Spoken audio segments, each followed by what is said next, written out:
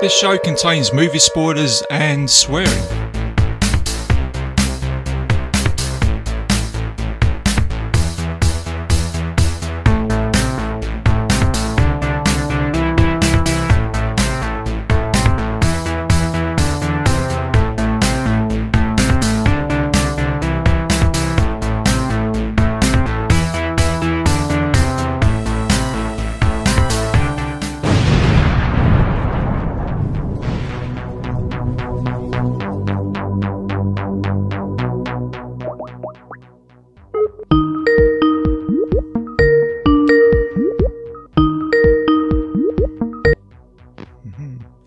Hello. Hello, mate. How you doing? Hey, can you hear me? I'm back from the dead. Back from the dead, back for good. So, like, was it Return of the Living Dead or something like that, isn't it? Or I don't know. There's something from the 80s there in that phrase, isn't there? You know what? People ask me how I'm doing. People say to me, how are you, Dan? Things all right now? I say to them, look, when the earth quakes and the poison arrows fall from the sky, yeah, pillars of heaven shake, I just look life in the eye and I say, give me your best shot, I can take it. I can take it.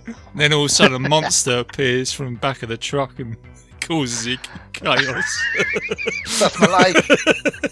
Hello and welcome back to another episode of Bitesize Cinema. I'm your host RJ McCready, and for this episode we're going to be taking you guys back to 1983 to look at the third instalment of the Star Wars franchise, and that is The Return of the Jedi.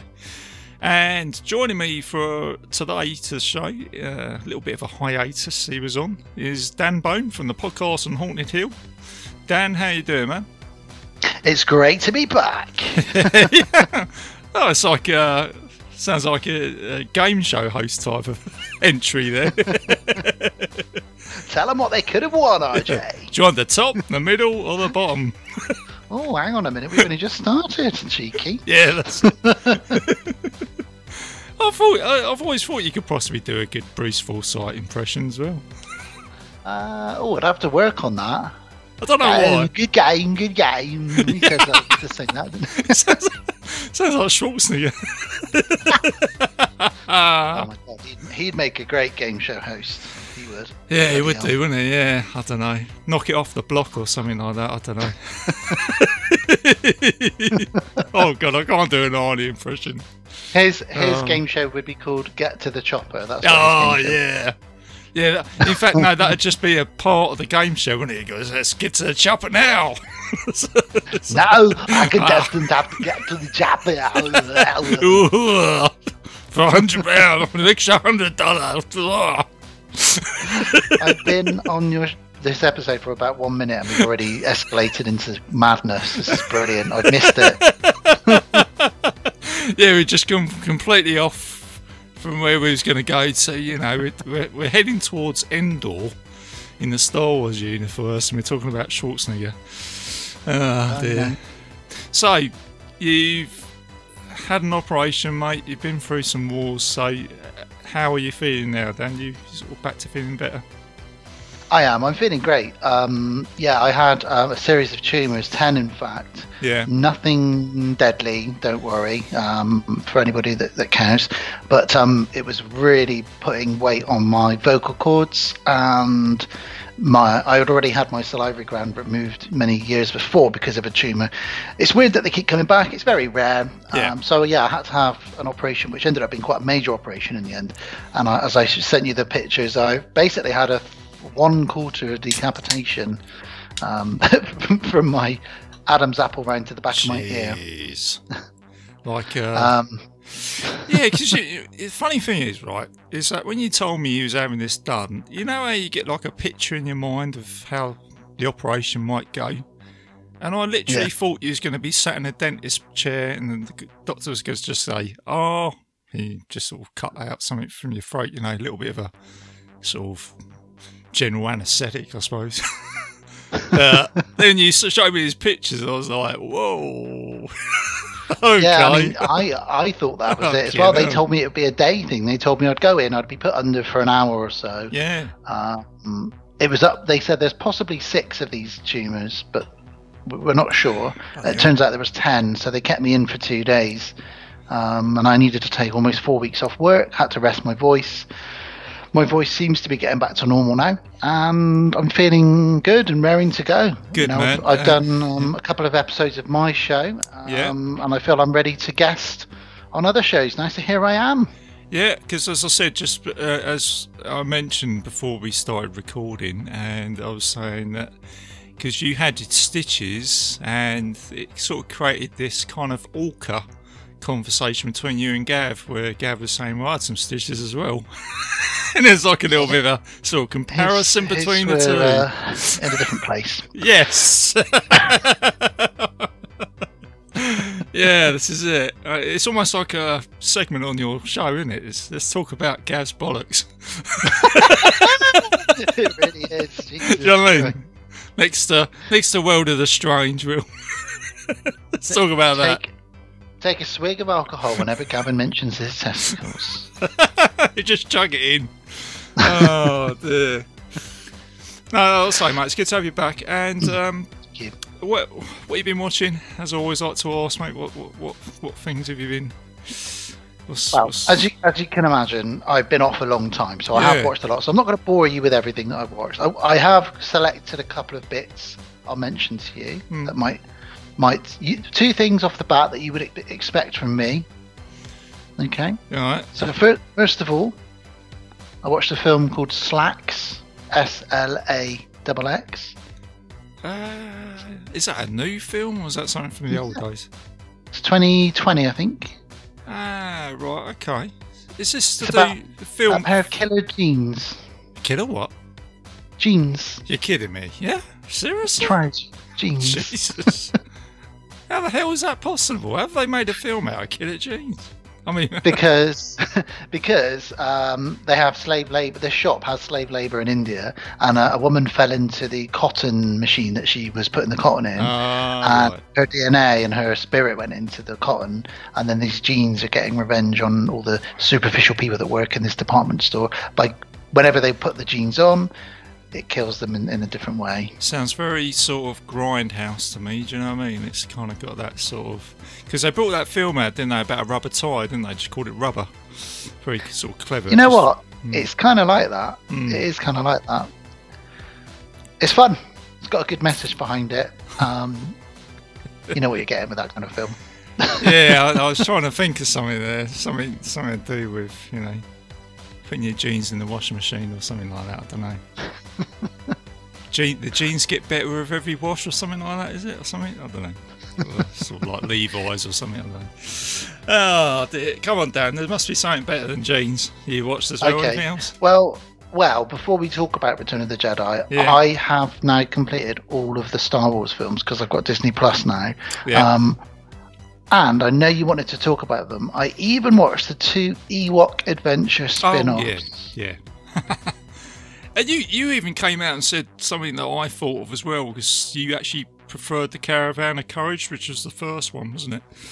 Yeah, I really did prefer that one, because the second one is not like Star Wars. The second one's like a bit like Willow or something. It's got witches and magic in it. Yeah, because it kind of gets a bit missold by the actual cover, doesn't it? Because you've got their dad who looks like he's going to kick some ass, but then a little bit of a spoiler here, he ends up dying, doesn't he? And then you've got Wilfred Brimley, is it? Who's yeah, like, you know, so obviously managed to get away from Outpost 31 in the saucer and ended up on Endor somehow. Yep, that's where he is, recovering. But yeah, no, I liked Caravan of Courage. I think it was a bit of nostalgia for me. And I remember watching that when I was a kid, and I always thought that Mace was like a young Luke Skywalker for some reason. Yeah, I think they definitely, I mean, watching it with adult eyes, I think they definitely did that. They've given him the same hair and almost a similar outfit, and they've sort of sold him as Luke Skywalker. I mean, certainly when I was a child, we would rent that a lot from Blockbuster Video or whatever the shop was back then. Because it was a Star Wars film, you know, it said Star Wars on there, and we recognised the Ewoks. And you know, my parents didn't often know. They just go, "Oh, we thought you might like this. I think this is a Star Wars film." And it wasn't, but it was at the same time. So Yeah. I had a lot of fun, especially Yeah. the Caravan of Courage. That's a really good one. Yeah, I thought the Mace character he was a good character. I would have liked to see more of him, you know, as a sort of franchise. Yeah, okay. Anything else? A couple of other bits. It's got to be something else there, Dan, as well. Well, I wanted to ask you if you've been watching, because the final episode is out this week, Falcon and the Winter Soldier. Yeah, I have. Yeah, I knew I was going to get onto that. That's kind of where I was probably angling to. Yes, because I know yeah. that you're a big Falcon fan, and if you are, which I know you are, and I am too. See episode 5. Ah, yeah. It's funny really because Becky, you know, my missus was saying to me that she was watching that episode and she actually came out and said you are very much like the Falcon character. We had this conversation, you know, and it was quite a good, you know, conversation. I won't get into it too much, but I've always he's an interesting character for me. I liked him when I watched him in Winter Soldier. You know, he's just cool. Yeah. He's kind of even-tempered as well, isn't he? Kind of balances things out. And he always wants to do right. Yeah. And sometimes he'll go against the norm to make sure that the right thing is happening. Yes. And I think that's what my missus was kind of getting on to me. She said you're quite an even-tempered type of guy, but when something needs to be sorted out, you'll jump on it, but with reason, if that makes sense. And that's kind of what he's like, isn't it? Plus, you've got an awesome set of wings that you use with your jetpack to fly around and kick people in the head. So that's the other thing you've got in common as well. Yeah, that's it, mate. Yeah, that's right. And what's his name? Mackie, isn't it? Anthony Mackie. Anthony Mackie, yeah. So I saw him on a TV show the other day. It was Bear Grylls. He was doing like some mountaineering and all sort of stuff, and he just seemed like the Falcon. Do you know what I mean? He was a really incredibly nice guy in real life as well. He seems like a very nice guy, doesn't he? So and obviously, you know, the Winter Soldier, I like the way his character's progressing as well.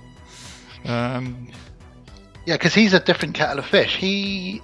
I was disappointed initially because he didn't seem to be kicking much ass, but it's because he's almost like the Hulk. He has to hold back all this anger and PTSD and everything because he's worried about what will happen when he unleashes it. But when they went to that one city, and he was sort of told by Zemo, you know, now you've got to kick everyone's ass in this nightclub, he just went. It was like a switch, click, and he just went to town. Yeah, I mean.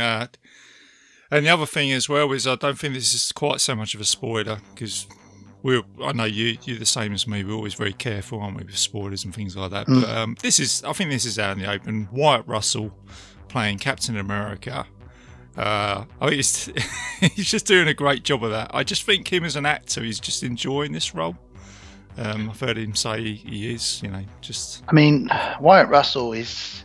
I am, and I'm sure you are biased a little about. I'll follow his career just because I'm a big fan of his dad, but he is definitely brilliant in this. It's very brave for him to do this because he's getting a lot of slack from fans because he's had to portray a nasty version of Captain America. You know, in the comic books, he was called US Agent eventually, and I'm not sure if they'll do that with him and turn him into US Agent, who was this very sort of programmable version of Captain America, right. A little bit more evil, in fact damn right evil at times, so I don't know if they'll go down that full route with him. I'd love to see more of him. I think he's brilliant. The way that he's, and again, you know, I'm not really spoiling this, but the way that his character's gone from being this everybody loves him to snapping in the middle, and then he's now this on the other side of that spectrum, and you know, it's great progression. He's brilliant. I love it. It's certainly taking some sort of darker angles of the Marvel universe, isn't it? The Falcon and the Winter Soldier. Yeah, it's addressed a lot of things actually, which I didn't expect it to. It's addressed a lot of racial tension. Yeah.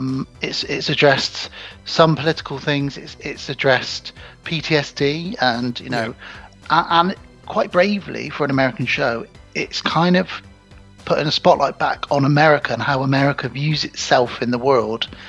and you've got moments where Captain America says, you have no jurisdiction here, but then they're in Germany, so America really doesn't have any jurisdiction there either, and I mean, very interesting. These are very good conversations, or very good stories to tell, aren't they? Because it's like, what if we really did have superheroes in today's age? Do you know what I mean? Realistically.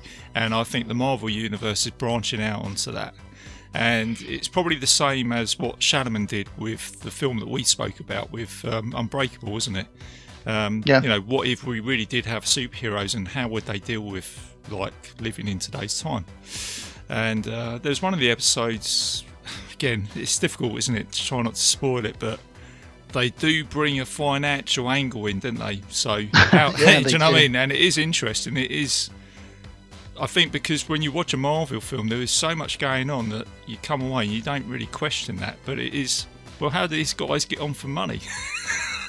You know what I mean? So, you've been given a bit of an insight, really, with this series into the behind the scenes, of a air quotation, a superhero, like Sam really doesn't have any money, where's all your money when he goes to the bank?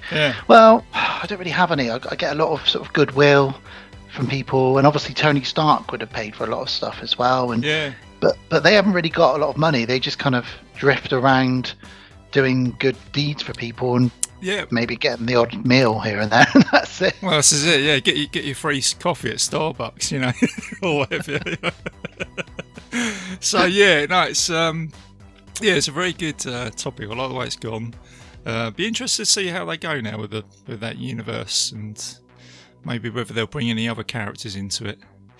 I'm really looking forward to seeing what Marvel do next, because I know they've got a lot of films in the pipeline that I've already filmed, actually, that because of COVID. So we've got Black Widow, we've got Shang-Chi, The Legend of the Ten Rings, which is going to be the first sort of martial art Asian. There's a Chinese guy in the lead with that. Again, Marvel pushing that diversity again and again. It's so fantastic. I know we've got Captain Marvel 2. Spider-Man 3's just finished filming. We've got Doctor Strange 2, which Sam Raimi is directing. Apparently he's bringing back Alfred Molina as Dr. Octopus, Jamie Foxx as Electro, and Tobey Maguire and Andrew Garfield. So you might have this whole multiverse thing going on. It's just so many films that I'm still excited about. I am worried though, because Endgame for me was such a phenomenal film that I do worry that they can live up to that. But we'll see. Well, you put Bruce Campbell in the mix as well, mate, and it might just do that. Bruce Campbell and Wyatt Russell in the same film, and I'm on board. Oh yeah, all day long. Yeah, that's it. Yeah. Oh man, gives me a little tickling sensation in a funny place. That starting to sound like Gav now. Well, that's me listening to your show all these years, mate. Oh, but Oh, talking of shows, sorry to interrupt you. Yeah, what's that? Congratulations. Oh yeah, thanks. 100. Yeah. So this is 101, is it? 101. Yeah, that's it. Yeah, 101. Nice. Congratulations, dude. Yeah, no, thank you. I've had a blast. I've really enjoyed, putting these shows together. And I really mean that. It's just it's great to have you on board. Because as I said before, I've been listening to your show a long time, and it's great to talk to you about films. And I've had a number of other hosts from other shows on board, and a couple of guests, and it's just a nice thing to do, and I'm sure you feel the same with Haunted Hill. Do you know what I mean? It's just, I think when you're enjoying something, you can try and make a sort of success of it, and that's the sort of key. So, but yeah, no, it's been good, man. So, and it sort of 100 did come quick, but I think a lot of that was to do with the lockdown.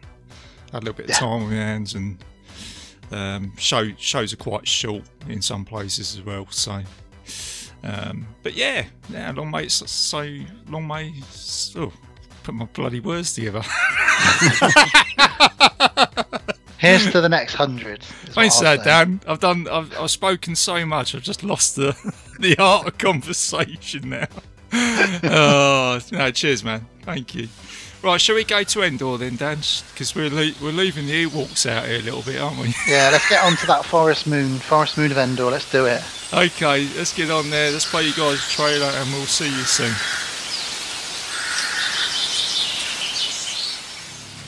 Return for the climactic clash between the forces of good and evil. Return to a galaxy far, far away. Return of the Jedi.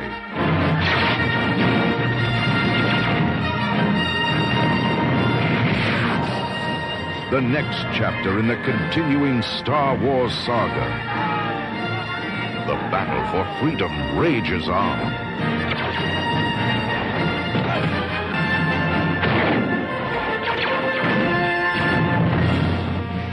The heart of a hero. The courage of a rebel. The strength of a leader. The loyalty of comrades. The power of the Force. The cunning of the enemy.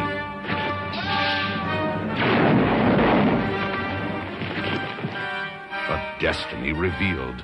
Is Darth Vader my father? A legend fulfilled.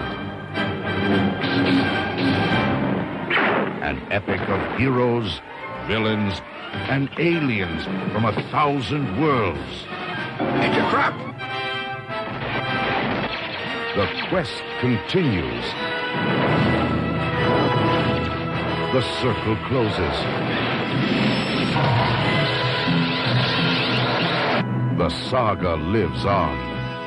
Return of the Jedi begins May 25th at a theater in your galaxy.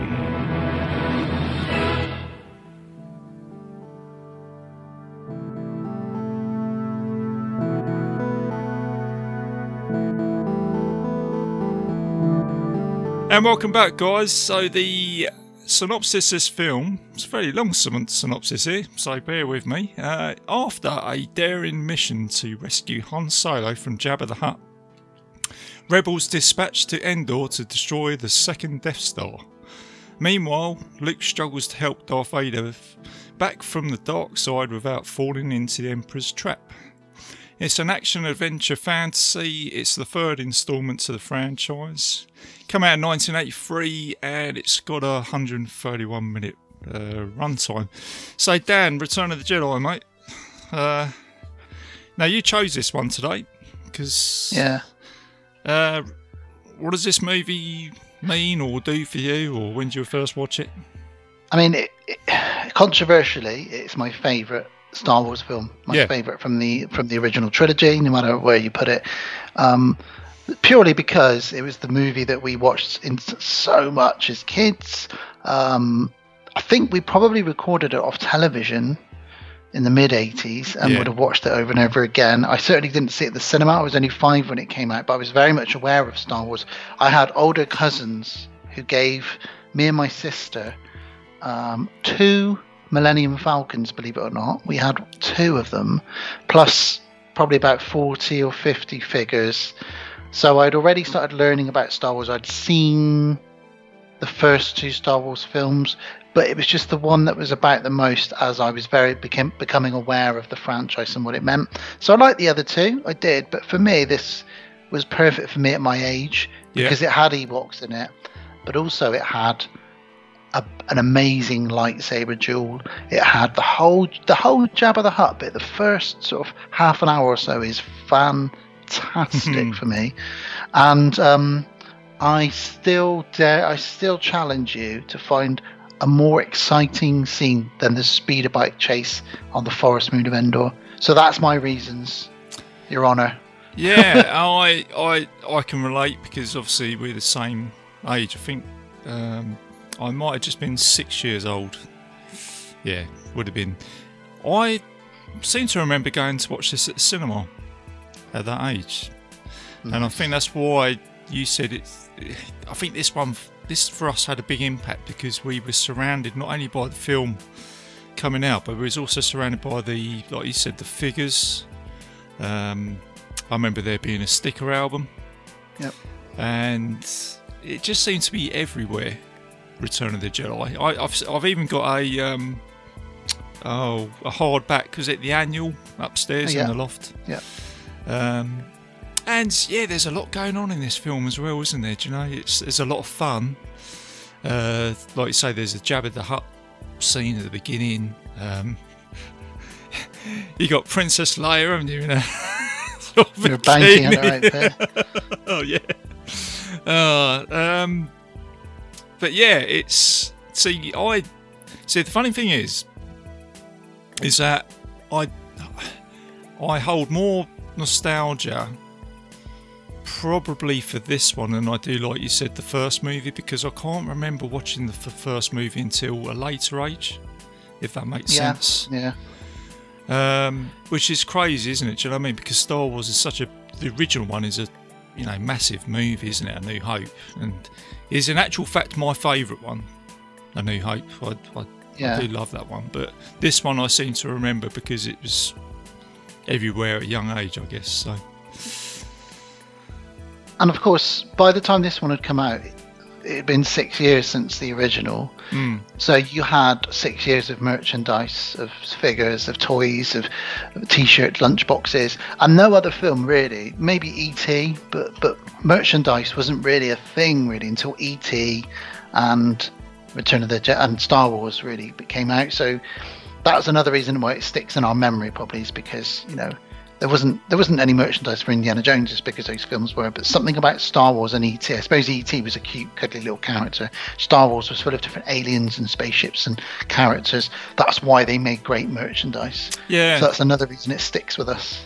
Because they released the Millennium Falcon for each different movie, didn't they? I think. More than likely. Yeah, because I remember getting the Millennium Falcon with Return of the Jedi on it, and I have looked at these toys on eBay just out of curiosity, and you can see some of them have boxes and some of them have, say, like Empire Strikes Back or the original Star Wars one.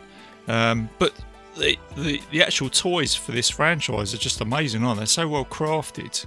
I remember having one of the speeder bikes as well, and you probably remember this, Dan. You used to press a button and it would actually break up, which is quite clever. I had one of those as well. Yeah. I used to love doing that. I used to put a figure on it, press the button, and he would fly off and it would all break into pieces. Yeah. It was really good. I had a Jabba the Hutt as well. Oh, did you? And you picked him up, took him off of the stage that he was on, and there was 2 gates, like trapdoors, and you could put a couple of figures in there underneath him. It wasn't very deep. It was only enough that you could lie down a couple of figures in it, but still you could do that whole scene, with the Rancor and everything. It was just so good.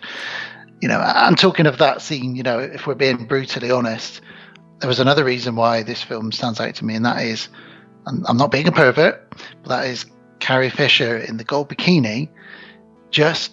I was about the right age when that did something in my brain, and I didn't understand what it was at the time. But I think we all did, mate. I'll leave it there. I think, it did, to be honest with you. And I think she looks absolutely stunning, in that outfit. Do you know what I mean? Incredible. It's just like possibly my first crush. If I had Gary Hill on the show right now, he'd probably have something to say about this. So it's him now. She's definitely in my probably like my top 5 first crushes, I would say. And to the point that even when I went and watched The Burbs a few years later when I was a bit older, still really had the hot spur in that as well, Yeah, she's lovely. Yeah, she's lovely in that as well, isn't she? In the Burbs, it's just great. But yeah, I mean, we'll get onto that scene a little bit later on. Plus, you've got you've got Boba Fett who turns up as well, don't you? Oh, I mean, come on, I've got a Boba Fett tattoo. That's how cool that guy is. I decided to get a tattoo of him. He's one of the most liked people, and he's only in this for a minute or two, really. You've got Lando Calrissian being really smooth in this. Yeah. You've got everybody in this, and rewinding back 2 minutes or so, you just summed it up for me. You said This is so much fun, and I think this is the most fun out of the 3 original Star Wars films, but without it getting too cheesy. And I know people complain about the Ewoks, and I understand they are probably a little bit childish, but I do think there's a lot of fun in this film. Some of the lines, Harrison Ford is having a whale of a time in this film. Yeah, I was going to get on to Harrison Ford, because I only really noticed this, because it's funny, and I've heard you guys say this on your show, is it's funny how when you know you're going to review a film and you have to like kind of, you're picking up on a bit of detail, aren't you? You think, oh, I think I might mention that on the show. And you just do, don't you? I think when you're podcasting. And I was just thinking how Han Solo is kind of like Jack Burton in this movie. It's like, do you know what I mean? It's like things don't go his way, do they? Really, it's just like, you know. I think there was something in that carbonite freezing chamber that he came out of it a little bit less serious, and he was a little bit cheekier. Yeah, that's it. You know. Cool. Yeah, one of my favourite lines in this is even just the part where Han looks around and says, "Keep your distance, Chewie, but try and make it look like you're not trying to keep your distance." Just so many funny little lines in this. And it's got, you know, it's got redemption. It's got heroes being heroes, villains finally getting their comeuppance. You know, we've got Force ghosts, Force lightning, and everything's tied up with a nice big bow at the end, because this is the final one as far as we were aware. And that's another reason why I really love this one as well. It's just like this lovely big bow tied up at the end of a trilogy. Yeah, I like the way they tie it up, and like I say, there's an awful lot going on in this film as well, isn't there? And the other thing, I think I quote Ricky Morgan on this as well, because he's a big Star Wars fan, and I think what he liked about these movies was that George Lucas kind of trying to show you something different. So kind of, you know, going to Endor and seeing the Ewoks is, I suppose, seeing something different in the franchise, isn't it? Seeing some new characters and with something like Star Wars, you can do that so easily, because you can literally just go to another world. Well, yeah, because this is so there's a film that we reviewed, which is in the George Lucas universe, which is Willow. Mm-hmm. So when you some people have said that Willow is in the Star Wars universe. It's a planet in that, you know, going on. I can see that. And I used to think, well, how can it be a Star Wars universe? Because they're, you know, it's primitive, isn't it? You know, the sword and sorcery and all this sort of stuff. But then when you look at the Ewok planet, they're primitive as well, aren't they? So I guess it could be plausible in some ways. Yeah, definitely. You know, I've even considered that things like Willow and that perhaps it's not magic, perhaps it's the Force that they've got, you know, on that planet. Yeah, true. When I was a child, I would quite often, and the toys were completely different sizes, but I would quite often put my He-Man toys and my Star Wars toys together, and you know, they were the same guys to me. You know, some of them had the Force and some of them had the power, and that was it, really. You know? Sorry, man, I don't know why this made me chuckle. It's like Dan Bones' old multiverse. That was what it was. the DBU. Hello, I'm Action Man. Where the hell am I? It's like, God, with He-Man and Star Wars. Oh, dear. Well, you know. Oh, man, that's cool. I like that. Yeah, it's just made me chuckle. I don't know why. I'll give you some figures here as well. It's made for $32 million. It took a whopping $500 million at the box office. Wow. That's crazy. It was written by Lawrence Kasdan. He's the guy who's pretty much written all of these. He wrote Indiana Jones as well. So very clever guy. Come up with all these ideas, with the help of George Lucas. And it was directed by, so this surprised me, it's directed by a guy called Richard Marquand. Yeah, Richard Marquand. Who, when you look at his IMDb, he's kind of just sort of come out of nowhere, you know. He's doing a couple of short movies before this, and boom, you know. Suddenly he's making a Star Wars movie, you know. It's like crazy. He did a good job of it. I think he do a Van Damme movie as well. I knew you was going to. Sure he directed. Joshy, did you? There you go. Little Van Damme Easter egg there, mate, in a Star Wars movie. I'm sure he directed a Van Damme movie. I might be wrong. Be wrong. Let's just say he did, shall we? You know what I mean? I think Okay. I think if you're a film director, if every film director should sort of direct a Van Damme movie. Steven Spielberg. Oh my God! Can you imagine that? Saving Jean-Claude Van Damme. The force is with you. The force. Yeah, he'd be wearing a real low-cut sort of vest, wouldn't he? He'll be doing the splits everywhere he goes. It's all right, Sean. You really don't have to do the splits on this occasion, okay? No, you don't understand. I really think my character would do the splits in this scene. Yeah. Don't cut it. The other thing is, there's a little bit of a American Werewolf in London tie over in this as well. In this movie, an actor called Michael Carter. He plays Bib Fortuna, the guy with it's kind of like Jabba the Hutt's sort of right-hand man. Tentacle head. Yeah, that's it, yeah. He was the guy who got killed in the underground station by the werewolf. Ah, I can see that now. Yes, I can see that. So yeah, I just thought I'd chuck that one in there, mate, because I know how much of a sort of horror fan that you are. I didn't know if you knew that or not, but... I didn't know that. That is a good piece of trivia. I like that. We've also got some of the Time Bandits in here as well. Jack Purvis, Malcolm Dixon, and Mike Edmonds play the Ewoks, obviously. Yeah. With Warwick Davis. And some of those guys probably, well, I know a few of them ended up being in Willow as well. Yeah, they did. Yeah, that's right. Yeah, you start. Yeah, I think there's certainly in the village at the beginning. You can see them, can't you? And on a side tangent, very strangely, I've realised that the last two films I've reviewed, last film from my show was Leprechaun 2 with Warwick Davis, and now I'm reviewing Return of the Jedi with you with Warwick Davis. Oh, there's a little bit of a tie there. Yeah. And knowing you, I think you said, are you going to continue that franchise on just a little bit? Yeah, we're going to do number 3 next year. Wow. God help us. Oh my God. The other thing I was going to mention here was Paul Verhoeven from RoboCop, and what's the other one he did? One with the bugs, wasn't it? Starship Troopers. He was going to do this movie as well. He was going to direct it. Wow, he must have been very young then. Yeah, he must have been. Maybe not actually. I think he's a bit older. So we could be now saying that, he was Return of the Jedi, but not. But I just thought I'd throw that one in there. And there's I just sort of got a few bits here I've sort of pulled up. There's also a Clones War tie-in here. One of the commanders from that franchise is one of the assault team commanders. You only see him for a little bit. It's a guy with a grey beard, and he is actually one of the main characters in that, so I thought I'd chuck that one in there as well. So there's a little bit of a tie. Wow. So yeah, there's a few little bits of trivia in that.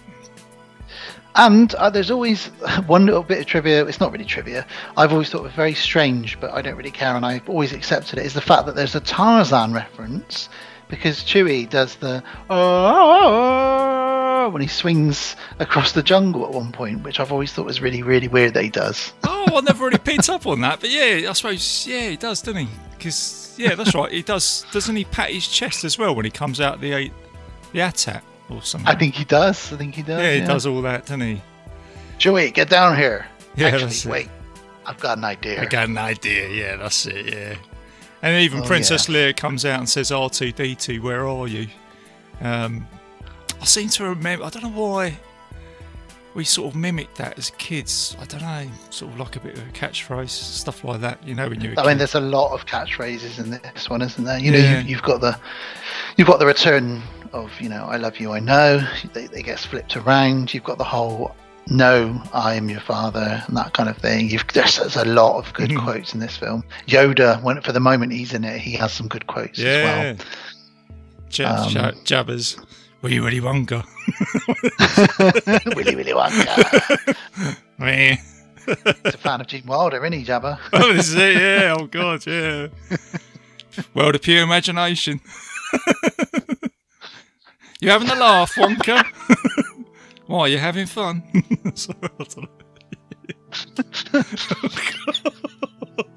I'm just thinking of Gene Wilder now, meeting Jabba the Hutt. Yeah, this is it, yeah. Oh my God, yeah. Imagine him stood there. Sorry, Was it? All questions need to be submitted in writing. Nothing. You get nothing. Oh dear. Oh, so yeah. Oh dear. Oh man, what? Never expected that. Amazing. It's just amazing. It's just great, and I wouldn't even know where to begin with it. Really, the fact that they've got the balls to sort of start with the second Death Star being built. We thought it was all over, but no, they're working on a second Death Star. It's crazy. And I do like the way that they've got it in construction as well. I kind of found that cool as well when I was watching this as a kid. You know what I mean? That Death Star that's being built. And yeah, it just, I don't know, it just looked really cool. Yeah, totally. It's like you can almost see the scaffolding with the bloke sort of walking around like, yeah. What time are you aiming for tea tonight? Get a bag of chips on the way home. Oh, damn, I forgot my sandwiches and my tea. This bloody Empire, they don't pay nothing, do they? Yeah, this is it, yeah. Yeah, this is it, Darth Vader sort of going on the site like, I need you all to hurry up. And they're like, yeah, we'll be as long as we need to be, mate. Don't worry about it. Yeah. This week's episode's about building the Death Star. Oh, God. I like it. So I guess we'll get into it from there then, really. Let's do it, man. Let's do it. Let's talk about this movie. I like it when they're building it and they think they're doing a good job, and there is some humor throughout this film because Vader arrives on the Death Star and they're very nervous because no one expected him to arrive to sort of check up on it, like the foreman check it up on the construction yard, make sure everything's all right. And he says, "What are you doing here, Lord Vader? We didn't know." And he's like, "I've come to get you back on schedule." And he says, "Well, I assure you, we're working as hard as we can. Maybe if we had more men, we'd be able to do it." And then Vader drops the bomb. He's like, "Well, maybe you can ask the Emperor for more men when he arrives here himself in a few days." And the guy's like, "Oh shit!" Oh yeah. What I mean? It's totally relatable as well, isn't it? It's almost like when you're at work and all the bosses turning up, everybody's going, "Oh shit." Well, maybe you can ask the managing director for a raise then when he arrives in a few days. This is it. Yeah. Good job, mate. Imagine your director turning up like he does, Quite operational, young Skywalker. Oh dear. And so that gives us a little look at what the Death Star's at. Sorry, what were you going to say? No, I was only going to say it's you can sort of see a hierarchy here, can't you? As well, of in this movie, Darth Vader has got someone who is more powerful than he is, and it's almost like there's a little bit of, I don't know, Darth Vader doesn't seem as bad as he was in the other two movies, if you know what I mean. In this one, you can almost see that he's kind of swaying towards the lighter side rather than the dark side, and that's he's good. Just more of a bully boy initially, but it's still the rest of the Empire is so disposable because anytime any of them make a mistake, they're dead, and it's the next man that's been promoted up after them. It's just completely, literally cutthroat, But Vader, Vader, was badass as he is. There's always the Emperor above him, always. Yeah. And the other thing is, I found here is even though, and this must be very clever acting for was it Dave? Was it Prowse? Was it David Prowse? Yeah. So. And it's weird because obviously there's no facial features, is there, on the mask? But the way his body reacts kind of gives you a bit of reaction to how he's thinking.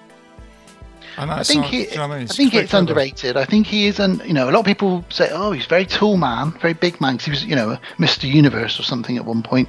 Green Cross Code man. He's from Bristol, my hometown. Oh yeah, that's right. Yeah, that's it. Yeah.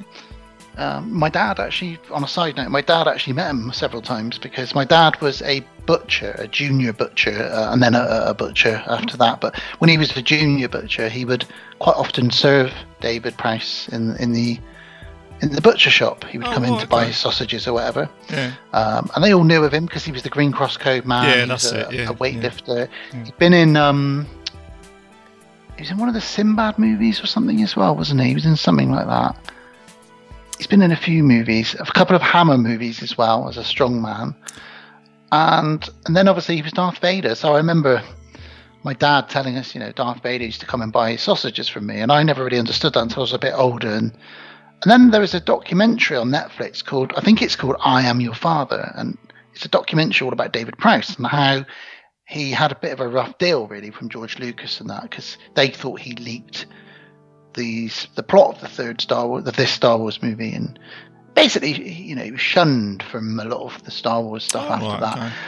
It's an interesting documentary, but there's just one bit on there where he says, "I knew I'd made it." I think he says something like, "I knew I'd made it." I won't do the Bristolian accent because none of your listeners will understand me, but they sound a bit like me, but more like a pirate.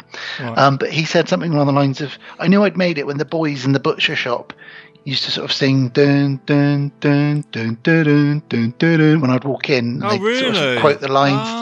Yeah, and I thought that's my dad he's talking about. That's insane. Like, that must so be great cool. watching that. Yeah, exactly. Yeah, little time of your dad's butcher shop, like so. But, yeah, Darth Vader sausages. There you go. Well, I was going to say, yeah, I just sort of. I was holding back. I was like, do I say it?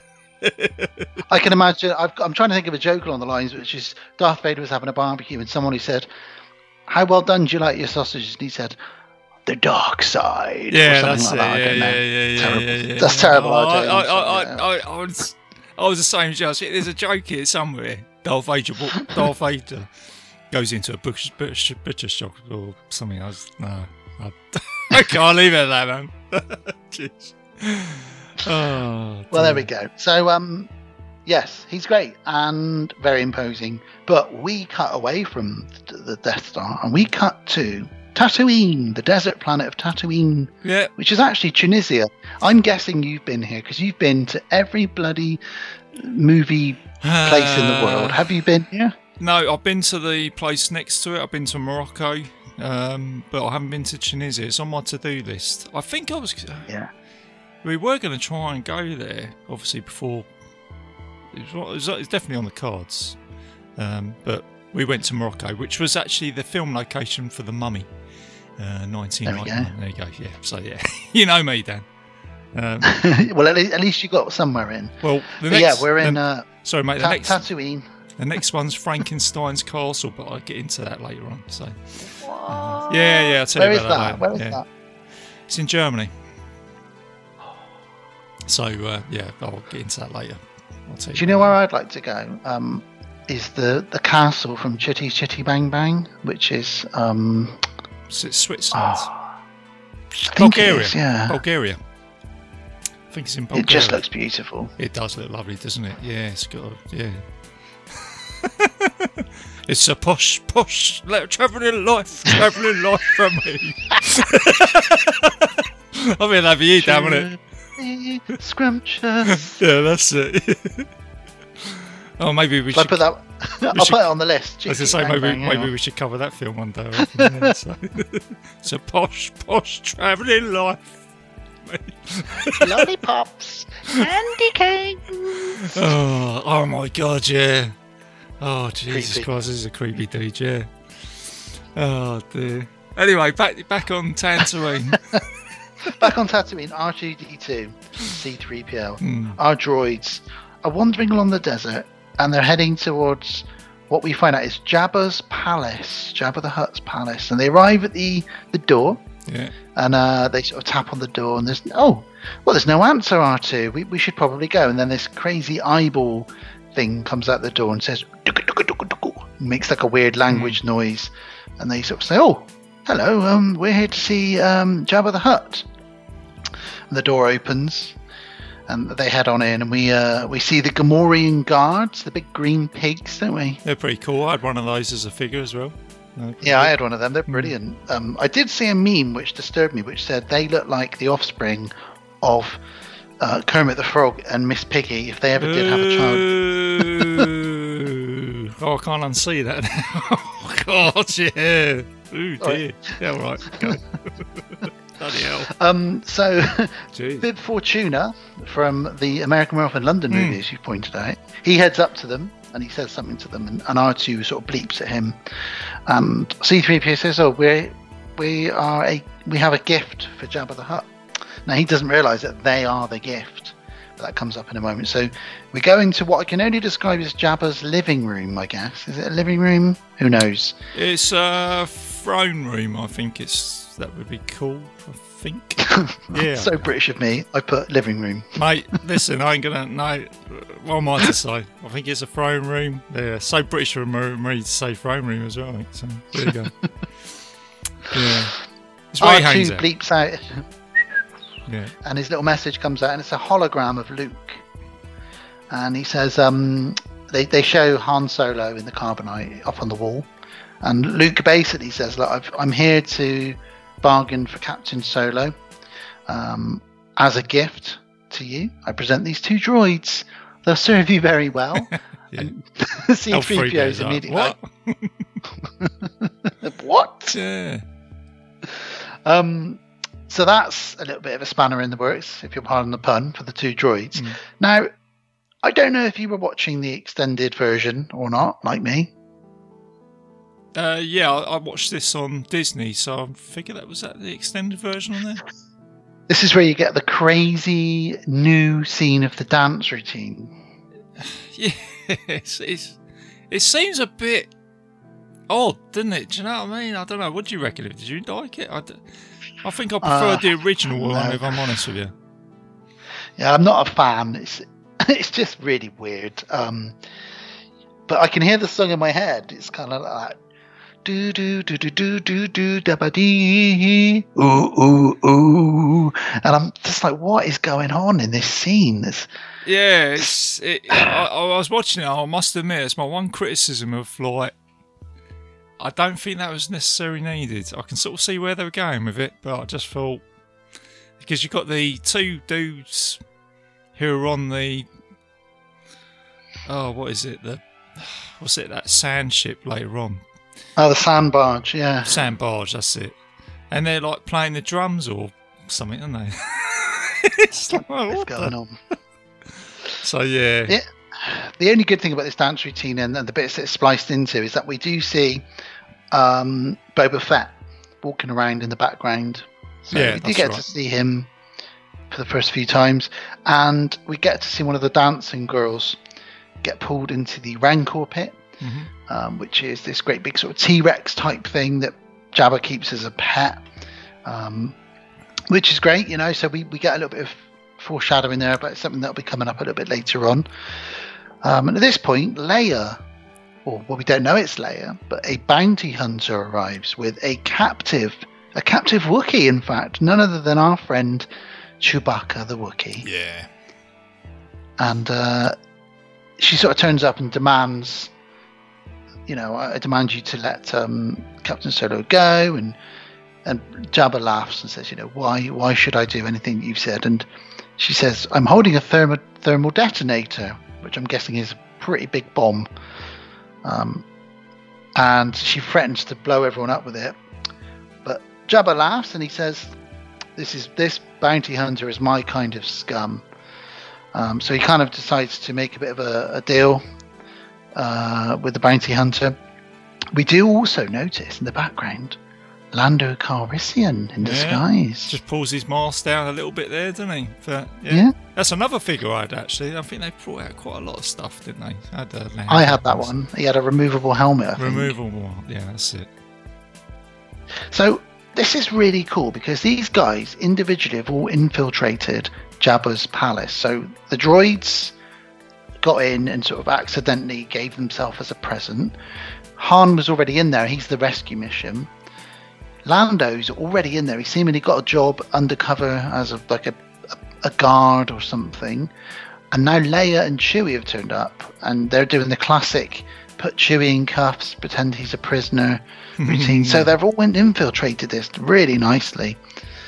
And then we get our moment now where Chewie gets imprisoned, taken down, and he meets up with Han. Oh no, he doesn't meet up with Han yet, does he? He meets up with him later, doesn't he? Yeah, that's it. It's because Leia comes back at the night time, doesn't she? That's right. She comes back. She unfreezes him. Yeah. And he says, "Who are you?" And she says, "Somebody who loves you very much." That's it's great. It's just great. But in the background, we hear, "Ho, ho, ho, ho, That's ho, it. ho, He's ho, like, ho." I know that voice. I know that voice. Oh no, that's it. And, he's only been awake for seconds, and he's straight into that. Now, listen, Jabba, we can cut a deal here. Listen, buddy. Come on, I didn't mean this. I didn't mean that. And he's straight away, Mr. Mouth is talking, trying to get out of the situation. Yeah. It's not going to happen. This is where he gets reunited. So they take him down and chuck him in the prison. And he's in there. He's a bit blind from the carbonite initially, and he hears a noise, and then out of the shadow steps Chewie, and he gives him a great big Wookiee hug. Mm-hmm. That's a bit like when I come home sometimes in the morning and I see my dog. Get that same sort of reaction. I think because there's a ways I am with my dog that I am like Han Solo, because I kind of go, yeah, all right, pal, okay, all right, I got you. and I do say, come on, kid, let's go. A little bit of punch it. Yeah, go and punch it, Chewie. Yeah, so yeah, got a mini Chewbacca in the house. And Chewie gives us a little bit of exposition quite cleverly here, because we don't speak his language, so he says a few words in his language. Yeah. Han says, where is everyone? What's going on? And he says something, and he says, "What do you mean Luke's a Jedi Knight?" Gosh, what is going on? So that's him saying Luke's a Jedi Knight. I know, pal. Everything's going a bit out of control, and it's Well, it's all gone tits up now, because quite literally, because Leia is in her gold bikini. She's chained to Jabba, and we've got a full-on party going on here. It's not doing great, but a mysterious cloaked figure arrives at the palace. He does. Yeah. And he kind of makes his way down. He sort of just wafts his hand around. People seem to be doing what he says, and he makes his way down to Jabba. And Bib Fortuna sort of says, "I present to you Master Skywalker, Jedi Knight." And he says, "Oh, you idiot, you let him control your mind." And then he tries to do something to Jabba, Luke, but Jabba says, your Jedi mind tricks don't work on huts. So, there's nothing you can do about that. Luke basically tries to barter with him, and he says to him, "At the end of the day, Jabba, if you don't give me back my friends, things aren't going to end very well for you." But Jabba doesn't really think that's going to happen. So pulls a little lever, trapdoor opens, down goes Luke. Yeah, it's a pretty cool fight scene now, isn't it, between him and this monster? And again, as I said earlier, you forget how much is actually in this movie, in terms of detail. And there's quite a lot going on here, isn't there, at the beginning of this movie, before you've obviously got a lot more to go on in the rest of the movie. So yeah, love this monster. It's great. Yeah, we're only 10 or 15 minutes in, and we're already doing all of this stuff. And we got this great stop motion creature, the Rancor, that's kept underneath Jabba. And Luke, we've already seen it devour someone, and Luke has to try and outwit it. He uses the classic bone in the mouth to stop it from biting him. And eventually he figures out, if I can lure it over to the door, I can crush it beneath the door, which he does. And then we get this. It's quite sad, but also really funny. That the sort of the big fat guy that sort of looks after him. Yeah, he starts crying, doesn't he? he's lost his pet, isn't he? Yeah, do you know what I mean? And the other guy's like, patting him on the shoulder. Yeah, it's so weird. They didn't need that, but I love that they did it. I kind of like that, because, like I say, as a kid, I think I used to laugh at that bit. It's almost like, he's not going to be able to cuddle his pet when he goes to bed at night now, or something like that. But the actual the thing here with that guy is that he was that type of character was originally supposed to be Jabba the Hutt. I remember, because in the deleted, the re-added scene in the very first New Hope, he looks a bit like that, doesn't he? That's right, yeah, because that's why Han Solo comes out and says, Jabba, you're a wonderful human being, Yeah, I remember that scene, actually. But yeah, so there you go. But no, this guy's in tears, and yeah. And Jabba's very annoyed. He's lost his pet. So Jabba announces that they are about to see what it's like to be digested in the belly of the Sarlacc pit Sarlacc, for 1,000 years. So, that's not good. It gets better, doesn't it? You know, poor old Han, he's been in this script tonight, and now he's going to get swallowed up by this Sarlacc. Then, like I say, Han still plays it cool, doesn't he? He's sort of like, okay, you know, all right, Luke, how's it going? Yeah, what's the odds like? Not good. Okay, just normal then. Yeah, and they're kind of like reunited, you know, because by this third film, you know, we haven't got to establish anyone's relationships. They're already friends, they're buddies, they've been through a ton of adventures together. Some of them are in love. We've got Han and Chewie, the best friends. You know, we know, and that's another reason I love this, because they've already got these established relationships. Yeah.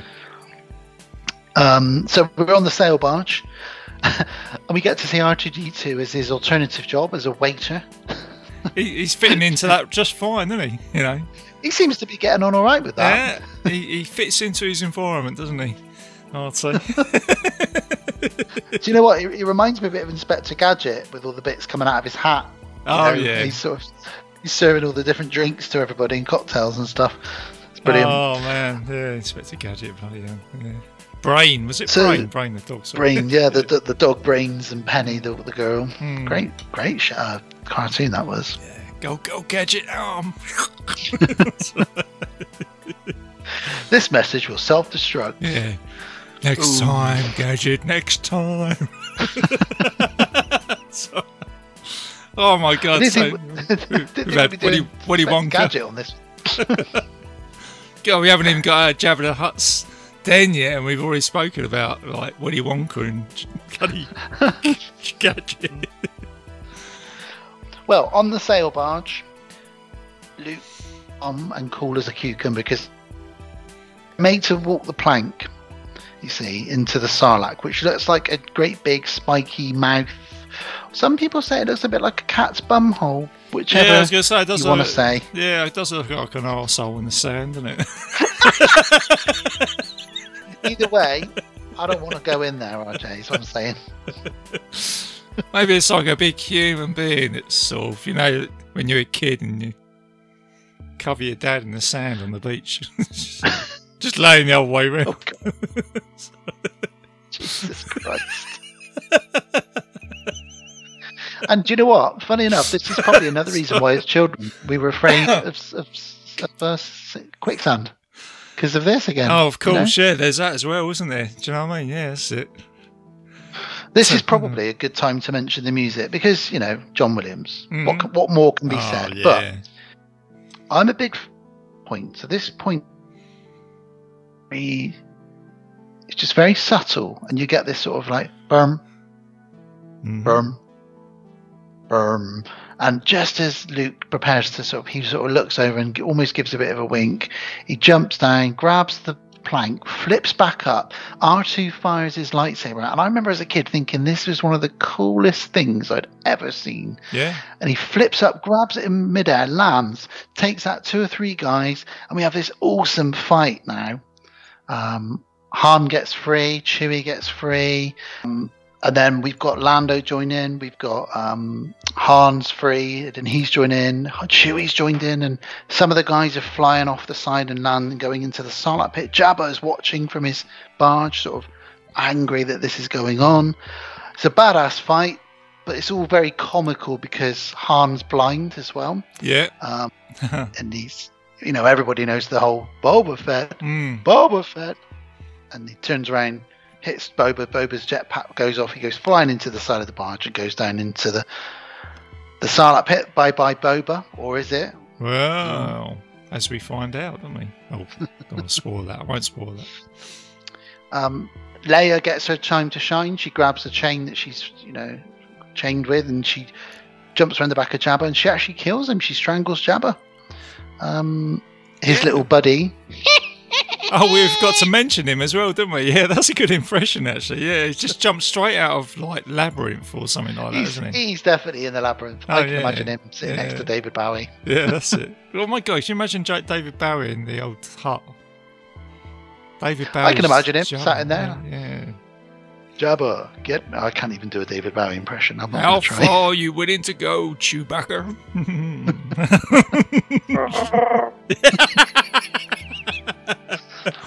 Chewie in a labyrinth. Sorry. They all manage to escape. They blow up the sail barge, and they fly off. And that's it. We've kind of completed the mission, really. So yeah, sort of the first. Catch your breath now. Yeah, and then we got the Millennium Falcon for the first time, haven't we? Yep. And they were saying that I didn't realise this. You don't actually see. I don't think you actually see Han Solo in the cockpit of the Falcon, because you only hear him on the communication tunnel, can't you? Talking. You're probably right, though. I think you only see Lando and Chewbacca. Yeah. Towards the end. Well, it's not even Chewbacca towards the end.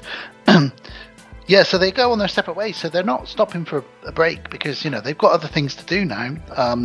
Luke jumps into his X-Wing with R2. And he says, we're going to the Dagobah system. Yeah. So we know where he's going. He's going to see Master Yoda. So they all go on their separate journeys.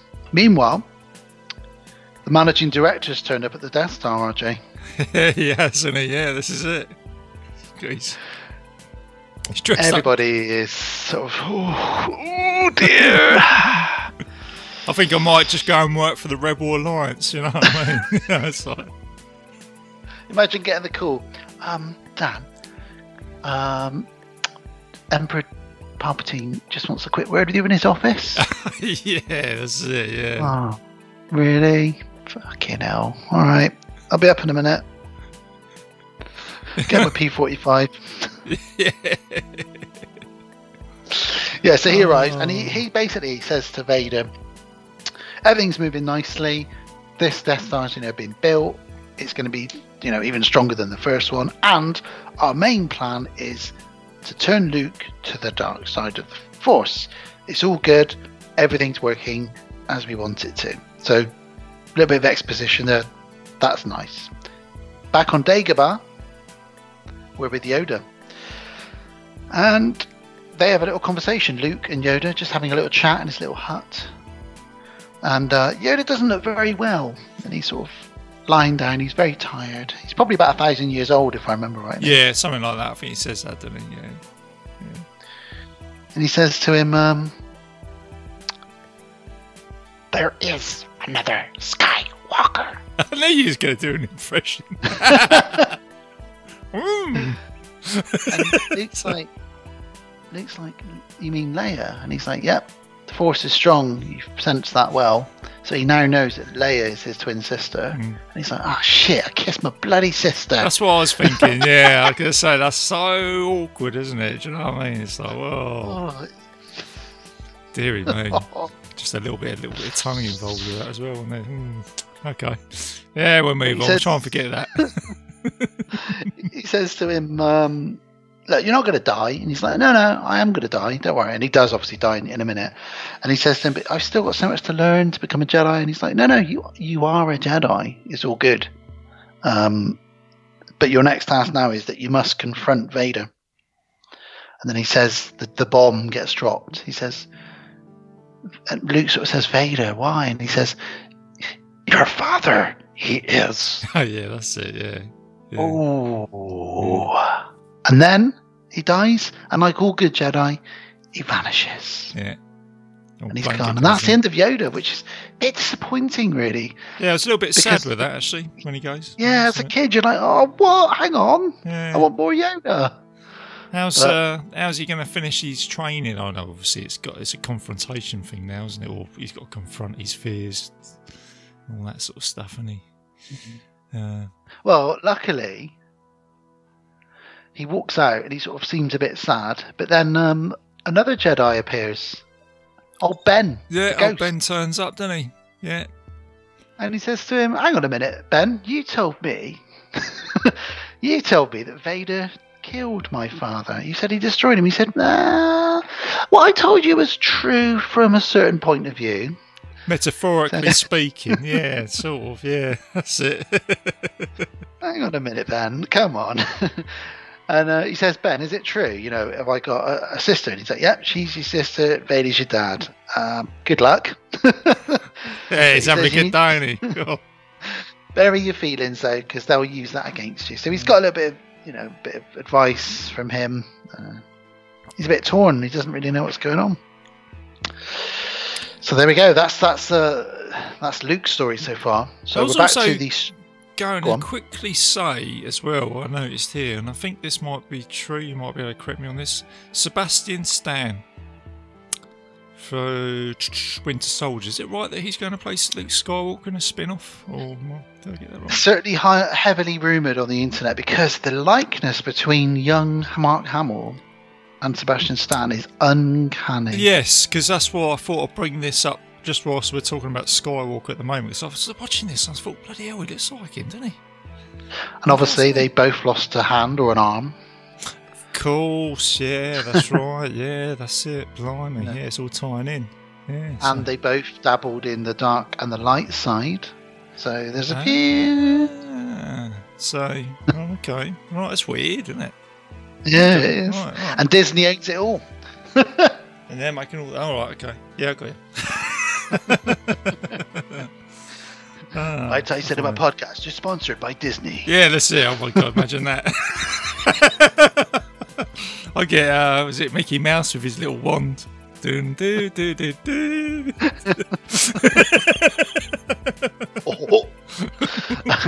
I guess, sorry, man, I was going to say, next time anybody goes into a Disney store, see a couple of figures of me in there.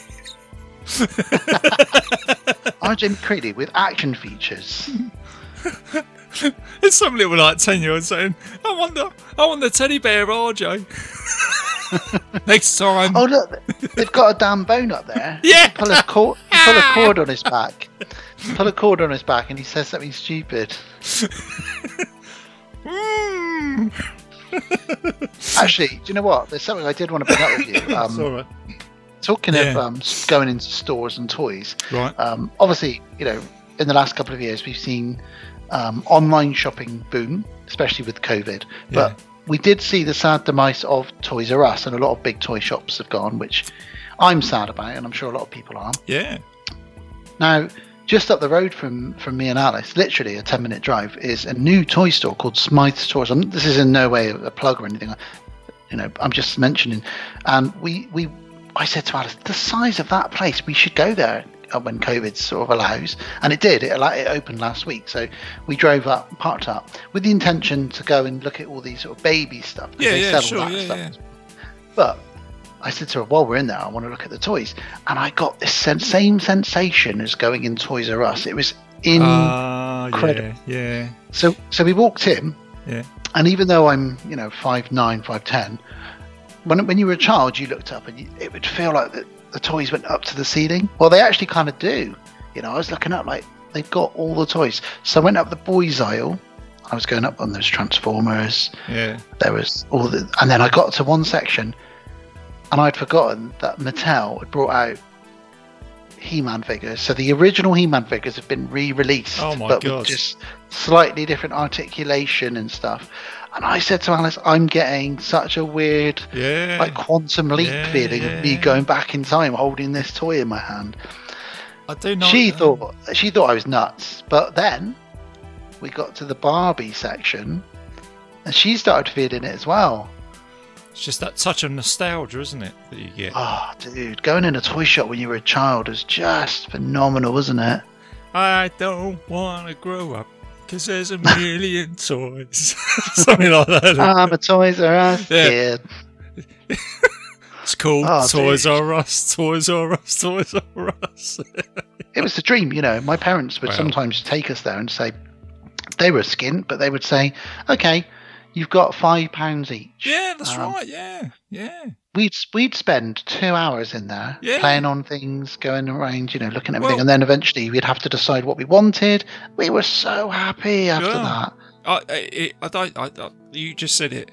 It wasn't so much about what you was going to buy; it's about what you was going to see, wasn't it? And it was just that magical thing, wasn't it? And I think the Toys R Us for us, let's just say, is Willy Wonka. Oh yeah, does that sort of make sense? You know what I mean? So whatever the kids, they want to go and see this Wonka base, but for us, Toys R Us is that establishment, isn't it? I think. It was also like browsing the internet because I'd go and look around Toys R Us, and then on Monday at school, primary school, so I was probably 6 or 7 or whatever, 8. I'd go in school and say, "Oh, I saw a new Transformer that does this. Oh, I went to Toys R Us and I saw a He-Man figure. He's got spikes all over his body." And your friends would be like, "Wow, I need to see this." And then they'd go in a couple of weekends with their parents. Then someone would get one of the new toys and bring it into school. So it's before the internet, it was just like, wow. I mean, like I say, when I was a kid, so when my parents used to go shopping at the superstore, I'll be immediately going to the toy aisle whilst they're going shopping, and I seem to vividly remember looking at all the Ghostbusters toys. Oh, do you know? Yeah. I was just like looking at it, and you used to be able to get the little tubs of slime and everything. Yeah, just like I seem to remember that. So, and it wasn't, like I say, didn't really buy these toys because I was out like food shopping, but it was just being able to look at them. And I thought, these are cool. Yeah, loving it. And I think I could sort of still smell that superstore and the toy aisle now. The smell. I can still smell the plastic. Yeah, the plastic. Brand new toy. Yeah. You open it up and like you said to me, I can still smell those Garbage Pail Kids and that bubble gum. Yeah, like that kind of thing. Yeah, I mean, but it is almost like a sort of conjuring, isn't it? As if you've conjured something up here, and it's crazy. It's just, I know, I'll shout him out, actually, a friend of mine, Darren Randall, he will be listening to this conversation and he'll be able to relate to it, so little shout out to you, Darren, because he listens to the show quite a lot, and he's messaged me a few times when we've got together chat, and he's gone, "Oh yeah." He goes, "I was totally on board with that conversation." So he's there right now with us in Toys R Us, walking up the aisle. Yes, yeah. He's most likely listening to this, and he's going, "Yeah, I get that." So, the funny thing is, RJ, and I will get back on point in a minute, but the funny thing is when I was in there, considering how old some of these toy franchises are. I was in there with Alice, and we saw obviously Barbie and He-Man, like I mentioned, and they're like 40 or 50-year-old toy franchises. I saw Care Bears. Oh yeah, I was seeing things in there I'm like, how are these still going? Obviously, Transformers, Ninja Turtles, even stuff like Teletubbies, which came out in the 90s, is still being sold now. And I'm like, how do some of these franchises keep going? Obviously, Star Wars is still on the shelves because there's always a cartoon, there's always a new film. It's just great to see it, and I'm only literally under 2 months away from becoming a dad, so I've got a perfect opportunity soon to take the children to the toy shop. Not for them, for me. Yeah, well, this is it. You get to relive your childhood again, and you guarantee that your children will be having these toys, and they'll have the same type, nostalgia or whatever for these toys as well in some ways because of you. And it will carry on, won't it? So, and I think that's why I think that kind of answers that question what you just said. I think that's why they still they're just as popular now as they were then, because we carry that nostalgia over, I guess. So also, you've got your film gods, and I do think you have like your franchise or your toy gods, because when something works, it just works. And there's certain ones that keep going, like Transformers, Ninja Turtles. They just keep being made every single year because there's something about them that is just magic for kids. Yeah, it's just a magic formula, really. So there you go, guys. Hope you enjoyed this show. Bitesize Cinema is sponsored by Toys R Us. Toys R Us doesn't exist anymore. No, this is it. It does in our imaginations. So there you go. Well, back in Return of the Jedi, we now are in the strategy room where they are discussing what they're going to do. And we meet Mon Mothma, who discusses the plan about what they're going to do to destroy the Death Star. Lando and Han reunite, so that's nice to see those guys. They have a bit of banter between them. We get Admiral Akbar, don't we? Oh, it's goldfish face. It's a trap! And he says, "The forest moon of Endor." So they show the forest moon of Endor, which is it's basically where they keep the sort of force field generator for the Death Star. Yeah. So it's quite clever. You know, it's just this peaceful, wooded planet full of these tiny little teddy bears with very sharp spears. But all we need to do is get there, disable the generator, and then our boys can go in, take out the Death Star. That's all we need to do. It's nice and easy. A couple of Han Solo grenades in there, and the whole place just goes boom, doesn't it? You know, it's pretty powerful. Yeah. So Han, Chewie, Leia, Luke, they all head to Endor. Cool little mission. They get their camouflage gear, don't they? Yeah, it's pretty cool. Like I say, something else you haven't seen before in Star Wars, isn't it? I think like camouflage gear and. I had because of the speeder bikes. I had Luke and Leia in their camouflage gear as toys.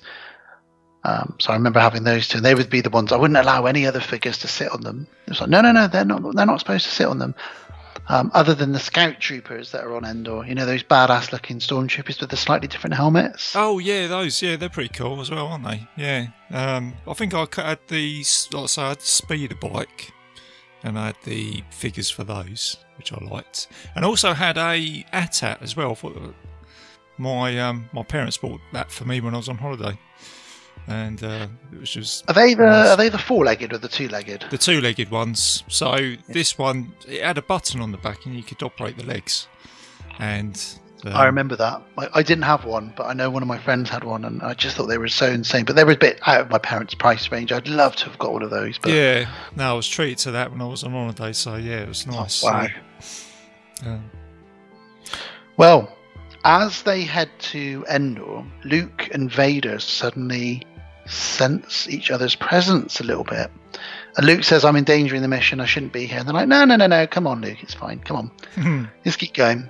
But Vader sort of goes to the Emperor and says, I've got a feeling he might be quite a strong Jedi. The Emperor's sort of, you know, that's fine, we can use that. You know, if he's that strong. You know, he's so confident in the dark side that the Emperor's just like, it doesn't matter, Vader. We're going to win. We're the dudes. It's all good. Pretty optimistic about it, aren't they? Well, he is. Yeah. But you already sense at this point, and perhaps it's with hindsight because we know where this is all going. You already sense that Vader has some apprehension about this. Yeah, you do. But the other thing as well is that the music has changed for Vader. It seems a little bit lighter when he comes in. Just noticed that on this watch. Yeah. Just stuff like that, you know. But, see, John Williams tells a little story, doesn't he? Without even saying any words. It's just that floating through it all the time. Yeah, it's so clever. And I think that's the thing. There's so much detail that you pick up on several viewings of this movie. And but yeah, no, it's, and I don't know whether there might possibly be a what's the word I'm looking for? Like Nostradamus, where they can Jedi like sort prophesy. Can they sort of see their fate? Possibly. Maybe. So Vader possibly knows where all this is heading. So that's why he's maybe like maybe like the Cyclops in Kroll. Oh yeah, that's it. Yeah, that's it. Oh god, yeah, that's right. That's it. Let's bring Kroll into this, eh? Let's bring some firemares into this. Well, we've got to bring Kroll into it, you know. Yeah, exactly, I thought of Kroll when I reviewed Alien vs Predator in my last episode because they've got almost a glaive. One of the Predators has got like a glaive. That's right. Yeah, I listened to that episode the other day actually. Yeah. There we go. Let's ride to the Twin Suns rise. So. You know what? I was just about to say that exact same thing.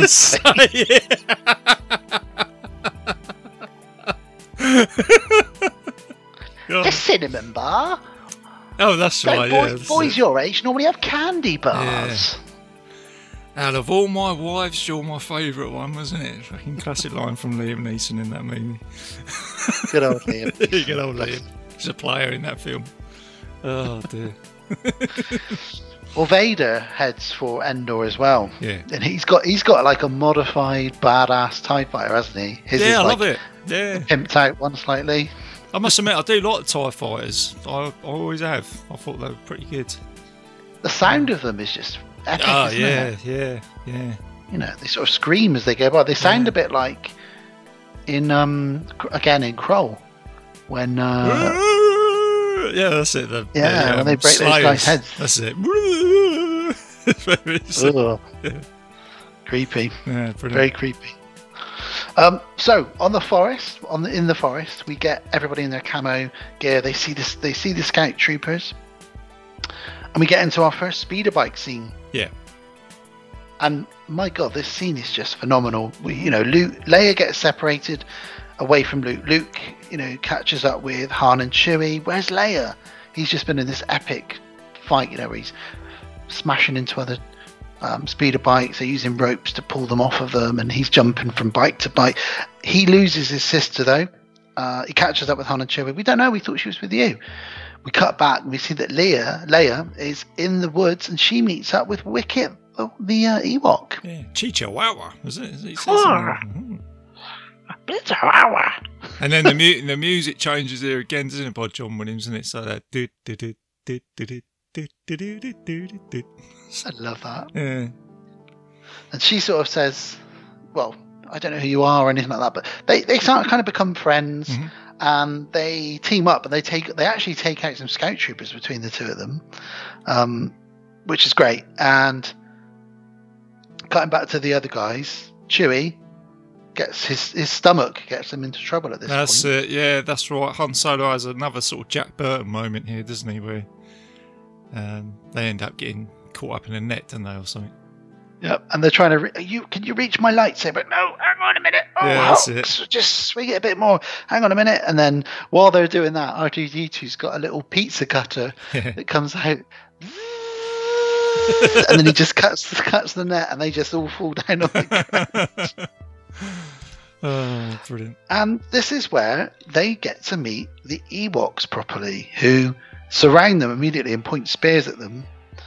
And they think 3PO is a god because he's shiny, he's golden. And they all start, oh. That's it. Oh. And they sort of think he's some kind of metallic god. So they take him back to the village in almost a throne, whilst the other guys, I'm guessing, are going to be eaten for dinner. Yeah, that's it. And 3PO's kind of playing along with that as well, isn't he? Sort of thinking, well, there's nothing I can do because my data banks don't allow me to lie, I guess. It's something like that, isn't it? I can't sort of not tell the truth or something like that. Yeah. Well, we get to the village and we see that Princess Leia is there, and she is looking beautiful. She's had her hair brushed out, and they seem to like her because, her and Wicket are friends. Yeah. So Luke says to 3PO, tell them that if they don't let us go, you'll use your powers, to hurt everybody. And he says, I don't have any powers. So Luke uses the Force to make the chair float a little bit, and they all sort of think, oh my God, we better let them go. Because 3PO's using his magic powers on us. So they let them go, and they kind of become friends with them all. So the humans and the Ewoks are all buddies now, and we cut to sort of night time, and they're having sort of a bit of a barbecue, and they're chatting, and 3PO is telling a story about what's been going on. Oh yeah, that's right. Yeah, that's it. And I love this bit because he's got all the sound effects, doesn't he? Yeah. And he does all these sort of noises, and there's even the bit where he says Darth Vader, and then you hear the noise. It's just so cool. And there's like little baby Ewoks as well, aren't they? They're looking a bit scared by it always, aren't they? These stories. So. They're very cute. They're so cute. Meanwhile, Luke says to Leia, look, unfortunately, Darth Vader's my dad. Yeah, sorry I kissed you. or that, that's for you. Yeah, sorry about that. We're kind of, brother and sister as well. And the other bad news is that Darth Vader's our dad. Sorry about that. Han sees this and he thinks, here we go. Something's up. Luke's going to steal my girl. He'll find out the truth a bit later on. So Luke gets captured. Well, he kind of gives himself up, really. And he gets taken to Vader. That's right. And then he basically... And this is where he's like talking to him like, yeah, I know that you're my father, isn't it? And he's talking to him like he's his dad now, isn't he?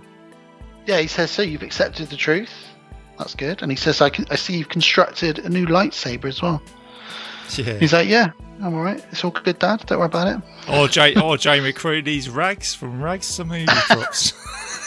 I made it out of a loo roll holder, a bit of pine, and a fluorescent light tube from the kitchen ceiling. Yeah, this all is right, it. Don?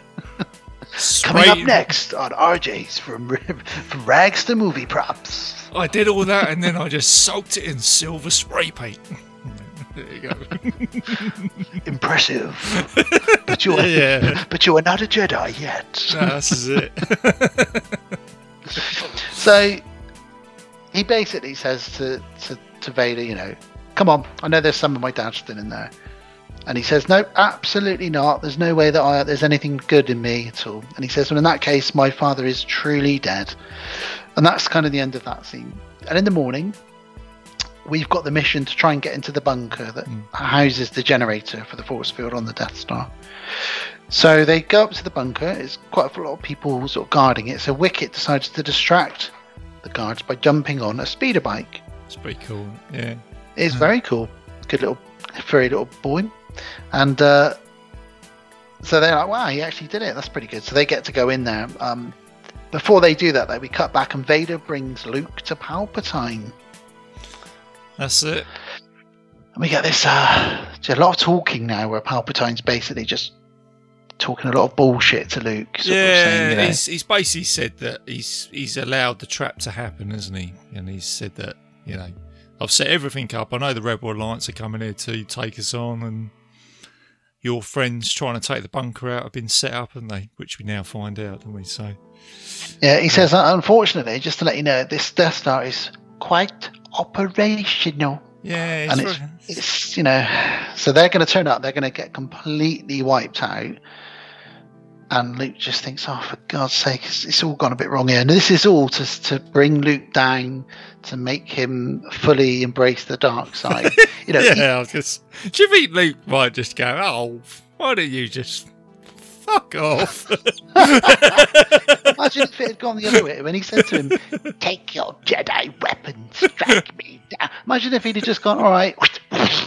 Yeah. There we go. You do a Kurt Russell then and go, send my regards to Obi-Wan Kenobi. Yeah, he's really trying to get a rise out of him, isn't he? He's trying to sort of say, even if it means me dying, it'll mean you've turned to the dark side. So come on, kill me, come on, you haven't got the guts. Luke doesn't do it. He sort of fights it, which is great. Going back then, we got Han, Leia and Chewie, and they're inside the bunker. They're setting the charges, but they do get caught briefly. And Ewok save the day. Chewie's in the AT-ST or the AT-AT. Yeah. And they sort of, they've got the plan, which is they sort of tell everyone inside, you've got to come outside immediately. Come outside. And they all run outside and they take them all out with all the Ewoks as well, which is brilliant. Lando gets to drive the Falcon. So Lando Calrissian's in the Falcon with his buddy. And they've got all the other starfighters there. But this is where we get the famous Admiral Akbar. As they approach it, they say, hang on a minute, the force field's still up. And what does he say, RJ? It's a trap. I can hear him go and say, oh, fuck off. That actor in that goldfish mask, when he said that, he never knew that would become a meme 50 years later. No, I bet he never did. I know. It's great. We all know it, don't we? Do you know what I mean? I bet he never thought in a million years. I used to have, I think it was the T-shirt I used to have that had Admiral Akbar, but he was in a Ghostbusters outfit and he was holding a trapper. Oh, brilliant. Oh, that's great. I like that. It's a trap. I think I saw it, bought it immediately. I think, was it a T-shirt or a poster? It was something I had. It wasn't that long ago. I don't know where it is now. But it's that's badass. Yeah. Yeah, it's a trap. There we go. And I do like this fight, this aerial combat space fight that they have. I just thought it was really good. Something that Star Wars always does very well is the dog fights, isn't it? Yeah, because you've got the introduction here of the different spacecraft as well, which you didn't see in the other two movies. Which was it the A-wing and the Y wing, which were pretty cool. Yeah. So Nice. You got the X wings, lock X forwards and attack position. You got the Y wings, you got the A wings. I think there's B wings as well. Yeah. So you've got all these different troops, these different what would you call them? Squadrons, I guess. Squadrons, yeah, that's it. Squadron leaders and pilots and all that. So, and they've got different outfits on, haven't they, for the different craft as well, and helmets and all that. So it's cool. And there's all races, all aliens, humans, everybody. They're all in this together to take down this goddamn empire once and for all. Lando Calrissian's cool as well, wasn't he? Do you know what I mean? He's just like, we gotta give him more time. Gotta give him more time. Come on, Han, old buddy, don't let me down. Yeah, that's it. Yeah, it's like he's on a casino table, isn't he? Do you know what I mean? It's like, all eyes on me. Come on, everybody. Come Hands on. down. Let's shake the dice. Come on, gonna get it this time. Dang. I do. Having watched Empire Strikes Back a few weeks before this one, when he first shows up and he kisses Leia's hand, and he's sort of such a smarmy guy. When you first meet him, you think he's brilliant, isn't he? Billy Dee Williams. I absolutely love him. Yeah. I did like him when he turns up in the. Oh, what was it? The Rise of Skywalker. Yeah, I must admit I did enjoy that. I thought it was great to see him in the back. The Rise of Skywalker? Rise of the Jedi? I can't remember what it was called. Rise of the Jedi, yeah, but he turns up in the Millennium Falcon, and I just thought, yeah, that's great. I've just got my money's worth out of this movie right now, seeing him turn up. So that's great. That movie, that final one, the last, what was it called? The Last Skywalker. Rise of the, I can't remember the names of it. But the last one, number 9. Skywalker, isn't it, or something like that? Yeah. When he turns up, that really paralleled Endgame for me, because they just about thought all hope was lost, and you had what's the guy called who's buddies with Finn? I can't remember his name now. I can't remember his name, but anyway, he thought all hope was lost. There's no way they're going to do this. And then he hears on the radio, he says, "That's it, guys. We tried, but there's not enough of us." Then you just hear Lando Calrissian say, "What do you mean there's not enough of us? Take a look out your window." And it reminds me so much of On Your Left. Just as Cap thinks he's lost. Oh right, Thanos. yeah, I got it, yeah. And then before you know it, the entire Marvel universe shows up, and it's just the same in this. The entire Star Wars universe shows up in that scene at the end, and that was just phenomenal for me. I really loved that bit. I must admit, it got a little bit slated, that film, but I quite enjoyed it actually. I don't know, it caught me just at the right time, I think. I liked it. I enjoyed it. Yeah, I think it was Christmas time I went to go and watch it. I think me and Maggie went to go and watch that together at the cinema. So yeah, it was good. It was good fun. I love a Star Wars film. So they blow the bunker with Han's grenades, like we said. We get the fantastic "I love you, I know" moment, and we get this parallel now where we've got this ground battle and this space battle. So we've got the Ewoks, and it's kind of like there's a definite Vietnam War undertone all the way through. We've got the natives, as you will. Of this planet. Yeah. And they're taking out this high tech army with just spears and sticks, and they're just completely demolishing the empire. It's brilliant. And then up in space, we can see that our heroes are doing quite well. They're taking out TIE fighters. We're losing people, but we're winning at the same time. So that's cool. And then Palpatine basically starts to fry Luke with his lightning. Yeah, but like I say, Luke's got to allow that to happen, hasn't he? I suppose, I don't know, Luke's somehow turning the tide for everybody here, is he?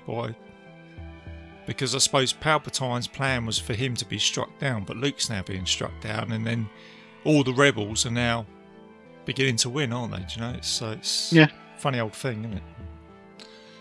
Yeah, definitely. And he gives that little look while he's being fried. He looks over at Darth and he says, "Father, please."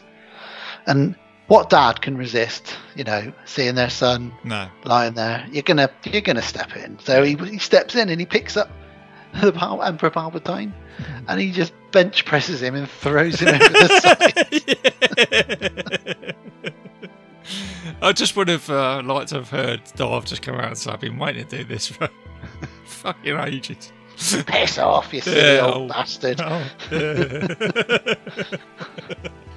So yeah, he throws him down the pit, and then Vader, and then lots of ships fly into the Death Star, and they start taking out the sort of whatever it is inside it, the core, inside it, and the Superstar Destroyer gets taken out as well. Everybody starts evacuating. Luke's trying to drag his dad out of there, and his dad says, "Look, I'm not going to make this." And he's like, "No, come on, I can get you out of here. It's all good." It's a really sad scene, actually. And I always loved it as a kid. He says, "Take off my mask." And he's like, "Well, you'll die without your mask." And he's like, "I'm going to die anyway. I just want to see you with my own eyes one last time." So he takes his mask off, and as a kid, I used to think he looked a bit like a potato. Well, yeah, I kind of get that. Yeah, I think you're right to possibly think that. Yeah. And he sort of they have this moment. It's just really tender moment. Really, it's not really a lot said, but the bit that always really cuts me deep is when he says, "Tell your sister you have her eyes," and it's just like, he knows he's got a daughter as well, and then he just dies, and that's it. Yeah. And Vader's done. Meanwhile, Lando, Wedge, and all the other guys, they blow the reactor in the core, and the Death Star does its fantastic explosion, fireworks, etc. And Endor turns into one giant party. Ewok party, doesn't it? Yeah. Oh, yeah. Yeah. They love it. They were just waiting for that, weren't they? The old Ewoks. They know how to throw a party, don't they? They do. They get the barbecues out. They get all the fireworks going. They start playing the Stormtrooper helmets like a set of drums. Yeah. And we do actually see, because this is the extended version, we do actually see parties on all the different planets, or a lot of different planets around the universe. Everyone's very happy because the Empire has fallen. And then we're back at the village. Everyone's hugging, Chewie, Han, Lando, Leia, Luke, everybody. They're all sort of celebrating. Wedge is there. That's right, Wedge Antilles. That's it. Yeah, because he's been through every battle, hasn't he? Yeah, he's been there with Luke the whole way, really. Han says to Leia, "Look, do you love him? Because if you love him, I'll go. I won't stand in your way." And she says, "Yeah, of course I love him." She's a bit mean here. She says, "Of course I love him." Fine, yeah. I know it. But then she gives it almost too long. But then she says, "He's my brother." It's all good. Yeah. And the look of relief on Harrison Ford's face when he finds out. Yeah. He's like, "Thank God for that." And then he sort of turns to Luke like, "Yeah, boy." Yeah, it's a typical sort of Harrison Ford. He's got some real sort of expressions, isn't he, that he pulls. He's like, "What?" He's brilliant. Luke has cremation for Darth. We know that mask will eventually end up with Kylo Ren in the future. And then there's fireworks all over the galaxy, parties everywhere, everybody having fun. And at the end, the final scene is and I love seeing this, and it did bring a tear to my eye. I'd had some glasses of wine, but I do love this film. And the bit where the 3 Force ghosts turn up at the end. Yeah. You've got Ben, you've got Anakin, and you've got Yoda. And Luke looks over, they look at him, they all kind of nod. And even if it is Hayden Christensen, I don't care. It's still lovely to see. And that's the end. And then we get the... Yeah, that's it. So there you go. That's so and as R.J. McCready always says, if you're walking out of the cinema with that music playing and you're feeling it, and this film certainly does, John Williams makes you walk out of there with a bit of a spring in your step, doesn't he? Yeah, you feel like you've just had a space battle or something like that, don't you? It's just like... But I think this one in particular, it really does tie up now when I think about it, the Mandalorian, with the way that's executed, isn't it? So especially at the beginning when you've got the Jabba the Hutt and you've got all those characters in the hut, and it's kind of like the Mandalorian is kind of progressing that a bit more, isn't it? It's got the same sort of aesthetic to it as well. So that whole beginning scene, you and I have talked about this, and Gav and I have talked about this on my show. There are certain films where the first 20-30 minutes of a film is what some films would love to achieve in their final scenes. Yeah, you know, and then this film does that. You know, that whole opening. You know, infiltration of Jabba's palace, all the way through to the sand barge, the fight on the above the Sarlacc pit, and the escape. Yeah. That whole scene is just phenomenal. Yeah, I suppose Empire did the same, didn't it? With like the battle of Hoth. I mean, that's basically your final battle to any other movie, isn't it? Before they've even started, really. You know, when they escape Hoth on that, you kind of think, well, that's the film. But no, that's the beginning of the film. You've got a whole other hour and a half to go, Yeah. And it's so much going on. I love it. I absolutely love it. Yeah. And then obviously, as we've mentioned before, with Indiana Jones, that's got the same thing as well, isn't it? You've got the final act of a movie, haven't you? Of another movie before it, and it kind of ties in with this movie that you're watching. It's certainly become a trend. Yeah. It probably started in the early 80s with these films, but you know, a lot of the Marvel films, you know, you're going to open with, and the James Bond films do it. You know, you always open with a really big, elaborate stunt / action scene. Yeah. And it's just a little taste of what we're going to get, guys. And then it's like, then then the music kicks in for James Bond or whatever it is. That's quite a good way of explaining it, actually. Yeah, it is. I think I'll probably give James Bond the first franchise which did that, isn't it? And I know Spielberg wasn't tied to these movies as such, but he probably had something to do with it somewhere in between. Oh, he would have been on some of the sets. Yeah, but he was a big fan of James Bond, wasn't he? Hence really wanted to direct it, didn't he? Yeah, hence the reason why we got obviously Indiana Jones. But yeah, no, it's clever. It's great. It's so what's so you said you've watched the all the Star Wars now. I know you had a big old sort of binge fest, I suppose you could say, when you was recovering. Yeah, you know, and I started right at the beginning, and I watched the prequels, which get really slated. But actually, you know what? Going back and watching them, there is something nostalgic about those now, because the first one came out in '99, and I think it was '99. Yeah, and it was about then. Yeah, I think. And actually, at the time, it was like, wow, a new Star Wars film's at the cinema, and at the time, we thought it was great. Then everyone realised it was not that great. Now I go back and watch it, and I've got some nostalgia for it. And those three are okay for what they are. Then I did Solo and Rogue One, which are great, you know. And I like Solo. I thought Solo was quite a good film, you know. Chewie's brilliant in it. Rogue One's fantastic. I thought I'm more of a fan of Rogue One than I am Han Solo, which is surprising. But Rogue One, I really enjoyed. Yeah, it was very good, very good. I thought that was probably one of the most refreshing Star Wars installments, and I think Rogue One probably is the reason why we got Mandalorian. I think studios went, okay, this is where we need to start getting the franchise going back to now, and it's great. Yeah, definitely, I agree. And then obviously I did this trilogy, you know, the original trilogy, and probably the three best ones. Let's be honest, you know, they're the three that you think of. Then I did the new trilogy, which I like. I like The Force Awakens, and the last two. There's parts of them I really like. There's parts of them I don't. But they're Star Wars films, and I'm a sucker for Star Wars films. Yeah. To the point that I then watched the two Ewok movies when I realised they were on Disney Plus as well, and I was like, wow, let's get in here. Yeah, I think a Star Wars movie can just catch you at the right time for whatever reason that is.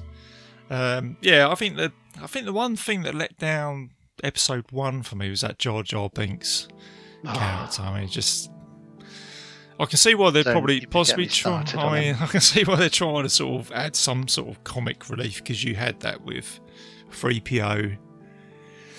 But it just didn't work. It just did not work. Fans Mr. Jar Jar Binks, Mr. No like you. Whatever, Jar Jar, whatever. I think it'd just be forever on memes on the internet whenever someone's like slugging something off. It'll be just chuck a Jar Jar Binks. Oh, God. But it was a shame though, because, you know, taking that character away, I think that would probably improve or not so. That's a bit harsh to say improve, because there is some really good stuff in episode 1 with. I mean, Ewan McGregor does a great job as Obi-Wan Kenobi. And Liam Neeson as a Jedi Master. Yeah. Can you get any better than that? You know? Yeah. I remember when was it French and Saunders took that off back in Christmas around about that time. Oh, really? Yeah. They did. They just redid the scenes with the Jedis, and I think it was Jennifer Saunders talking with a real sort of broad northern accent. Yeah, okay, let's go up here. Like, whatever. Yeah. The thing is, with the Phantom Menace, I do have nostalgia for it because, yeah, it was 99, and I remember that was a good year. Like, you had the Blair Witch Project, The Matrix, and Phantom Menace, and there was a lot of hype about films at the cinema. You know, I was really enjoying what was out at the time. I don't know. I do have some nostalgia for the prequels. It's a weird one. Yeah, no, there was. I mean, there was some big hype for episode 1, wasn't there? I remember the trailer coming out and everybody going, "Oh my god, there's another Star Wars movie coming out." It was like, "Ooh." So, but yeah, no, it's yeah. I think this franchise will continue. I don't think it'll go anywhere. Well, we know that we're getting another film. Directed by, is it Patty Jenkins that did the Wonder Woman movies? She's directing Squadron, a film. Or something like that, isn't it? Yeah, that's it. Rogue Squadron, I think it's called. Yeah, that'd be good. So that's cool, and we know that Disney Plus have got a lot of shows lined up. They've got another season of The Mandalorian, plus 2 or 3 spin-off series, plus a couple of animated series, plus an Ahsoka Talon series. So they've gone a bit overboard, and it does worry me. But there's about 5 or 6 TV shows lined up on Disney Plus this movie. Plus, I know that J.J. Abrams is going to do a new trilogy. I think it's J.J. Abrams that's doing a new trilogy. May well be. Yeah, it could be. Just on a different note, with talking about the Mandalorian with Pedro. Is it Pedro Pascal? Yeah, he was in Wonder Woman 2, actually. I watched that the other day. So they're filming it at the moment. He's playing Joel as a character of one of my favourite computer games, which I've mentioned before, is The Last of Us. Yes, I saw that. Watch out for that one, Dan. I don't want to hype it up, but if it's as good as the game is, mate, and with him on board, it'll be very good, I think. He's a great actor. I like him and everything. Yeah. Sadly, he couldn't rescue Wonder Woman 1984. Oh, right. That film was pretty bad. But was it? Oh, I remember you. Yeah, I think I remember you posting that online. So, yeah. Yeah. I think you're probably the same as me, Dan. Knows that you try to watch films with optimism. I think Spielberg said it once, is that he tries to watch a film because even if he doesn't like it, he tries to try and find something good out of it because it's someone's art or creation. So there must be some sort of purpose for that person to make it for whatever reason. But yeah, that's exactly how I am. But even with some films, apart from Battlefield Earth, obviously, yeah, that is not a good one, is it? God, dear Lord. Yeah, I mean, you could probably make an episode of that. Is how are some films greenlit? Or do you know what I mean? It's just like. Yeah. It does make you wonder, you know, oh, that'll be fine, yeah, give these guys some money. You think, what? How? You could have given me the money and I could have done something better than that. Yeah, I know, it's crazy, isn't it? It's just unreal. But that's Hollywood. That's Hollywood for you, that's it. But no, thanks, Dan. Thanks for coming on to the show today, mate, for this. So what? Absolute pleasure. Thank you for having me back. Nah, it's been an absolute blast, mate. And every time I'm absolutely sweating on the other end of this mic. We've been all over the universe. We've been to Tatooine. We've been to Toys R Us. We've been everywhere during this journey. I feel like I need to shower, Dan. You know, it's like I'm gonna jump in the shower and basically gonna go, "Why are you shower?" Well, I've just spoken to Dan. You know, feel like I need to wash myself down. Cold shower.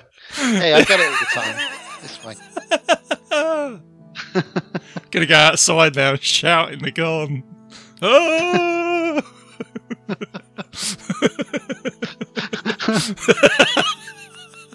So, I don't know where that's come from. There you go. My face is hurting from laughing. Oh, I've just spoken to Dan Bone.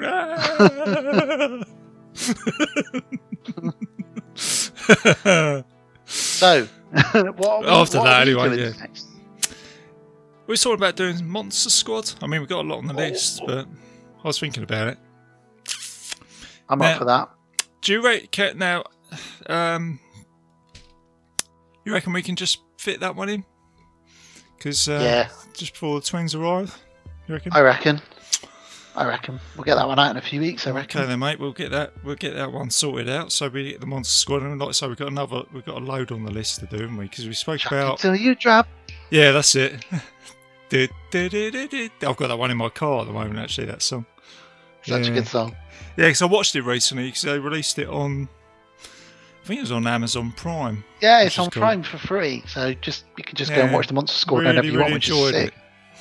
And it's loved amongst the horror fans. I don't know anybody that doesn't really like that film. Every time it gets posted online, there's like loads of people talking about it, and so yeah, it's a good film. Yeah, absolutely. So what have you got coming up next on your show, then, Dan?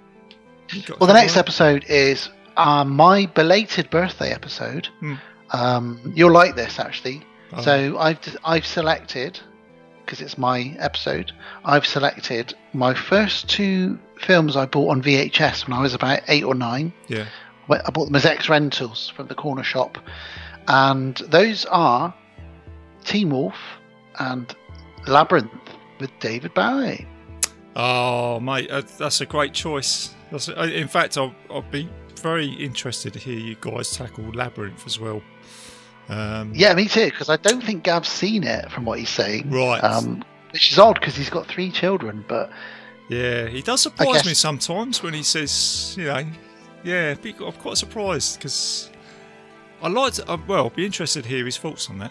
Yeah. Yeah, I mean, it's Jim Henson, it's David Bowie, it's a great, silly, fantasy, dark at times film, and a very big part of my childhood, as I'm sure it is yours and a lot of your listeners.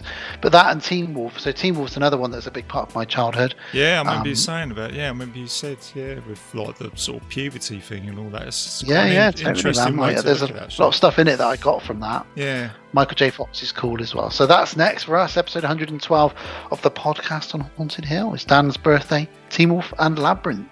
Fantastic! Excellent. Oh, brilliant, mate. That's great. All right, mate. Well, we'll look forward to that. So, again, thanks for coming on to the show. As always, mate, it's always a blast. And we've mentioned Willy Wonka, Inspector Gadget. Yep. Toys R Us. Jean-Claude Van Damme is coming to it. Arnold Schwarzenegger. Yeah, we've done it all. And we're talking about Star Wars movie, so there you go. Who would have known? It's just wherever we end up. So, all right, buddy. Well, ending it on Willy Wonka and all that. Pure imagination. Let's do some admin for the show before I close up. So, I am a proud member of the Legion Podcast Network, so please go and check out all the other shows as well, including Dan and Gav's show, which is a podcast on Haunted Hill. Also, my other show, which is the Mystery Vault podcast, so I talk about all the unexplained and stuff like that. So I'm having a blast with that show as well. You can find Bitesize Cinema on iTunes, Spotify, YouTube, several other players if you put in Bitesize Cinema podcast onto Google. And if you need to contact me, or you want to contact me, or I've got a Facebook page, which is where I'm most active. So put anything on there, any movie suggestions or anything like that. So and that's it. And one other thing, Dan, I was going to mention this before I go. Just a quick shout out to Kate Pollock, and I know you mentioned this on your show, Dan, is that she's got a new podcast out, hasn't she? Is it the? Yes, he does. Eternal Darkness of the Not So Spotless Minds. Yes, I listened to it the other day. Her and her friend called Matt Wood. Having a great time. I think it's, to be honest with you, mate, we both, it's right up her street, isn't it? I knew eventually she'll be podcasting because she's got the passion for it. So that's on Spotify and iTunes now, I think. So most places you can get podcasting. Yeah, so I thought I'd give her a shout out there as well. So it's always good because we've got our great podcast community that we've got, and it's great everybody's sort of getting involved and doing stuff. So and the other thing, Dan, I was going to mention as well, you've got some t-shirts as well, haven't you, for your show? Oh, I have, yeah. If you want to get yourself a Podcast on Haunted Hill t-shirt, go to deadboltfilms.com, go to the merchandise section, and we've got blue, white and grey, and they are in small, medium, large and extra large. And I know that RJ McCready himself has got a blue one. I have, which I've seen it hanging on your washing line. Yeah, I thought I don't know why, I was hanging it on the line. I just thought, let's take a photograph of this and put it on your page. Let my shirt's had its first wash. I know they'd be taking that on holiday with me, mate, and getting some snaps abroad and all that sort of stuff. I want to see it in Frankenstein's castle. Please. Oh, yes, that's right. I was going to quickly say that as well. Yes, that's our next adventure with the boys on a little trip. So we're going to try and do that next year. So I didn't even know Frankenstein's castle was such a place, but it is. So well, me neither. But hopefully you won't find some body parts, stitch them together, and then create a monster while you're there. Oh, I think we started the show with Gene Wilder, or end the show with Gene Wilder, because that was, brilliant. What was the name of that film? I can't remember what film that was. Was it Young Frankenstein? Yeah, Young Frankenstein. That's it. Yeah. So Frankenstein. Do you want some warm milk? No. It's like no. Typical. Well, there you go, guys. We'll end it on Gene Wilder. It's gone from a Star Wars movie to Gene Wilder. So there you go. Thanks for listening, guys.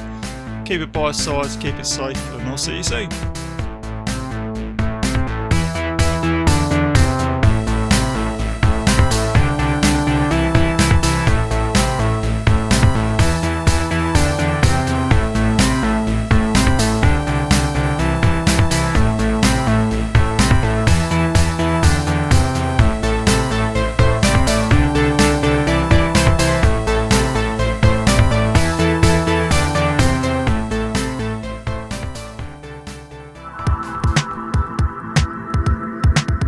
If you enjoyed this show, then make sure you check out the other great shows on the Legion Podcast Network, like Cinema Psyops, Cinema Beef, Devour the Podcast, Duncan and Bo Come Correct, Exploding Heads Horror Movie Podcast, Friday the 13th, Get Slayed, The Helming Power Hour, Hello, This is the Doom Show, Hero Hero Go Show, Kill the Cast, Underwater Kaiju from Outer Space, Jerry Hates Action, Legion After Dark, Mental Health, Obsessive Cinema, Discourse, Pick 6 Movies, the podcast by The Cemetery, the podcast on Haunted Hill, the Psychosemantic podcast, Rick Radio, House of Wax, Dude Looks Like the 80s, Rabbit and Red Radio, the Shadecast, Short Bus Cinema, 2 Drink Minimum Commentaries, the VD Clinic, Who Will Survive Horror Podcast, and Witch vs. the Doomsday Clock. With such a wide spread of shows, there is guaranteed to be a niche for you to fall in love with.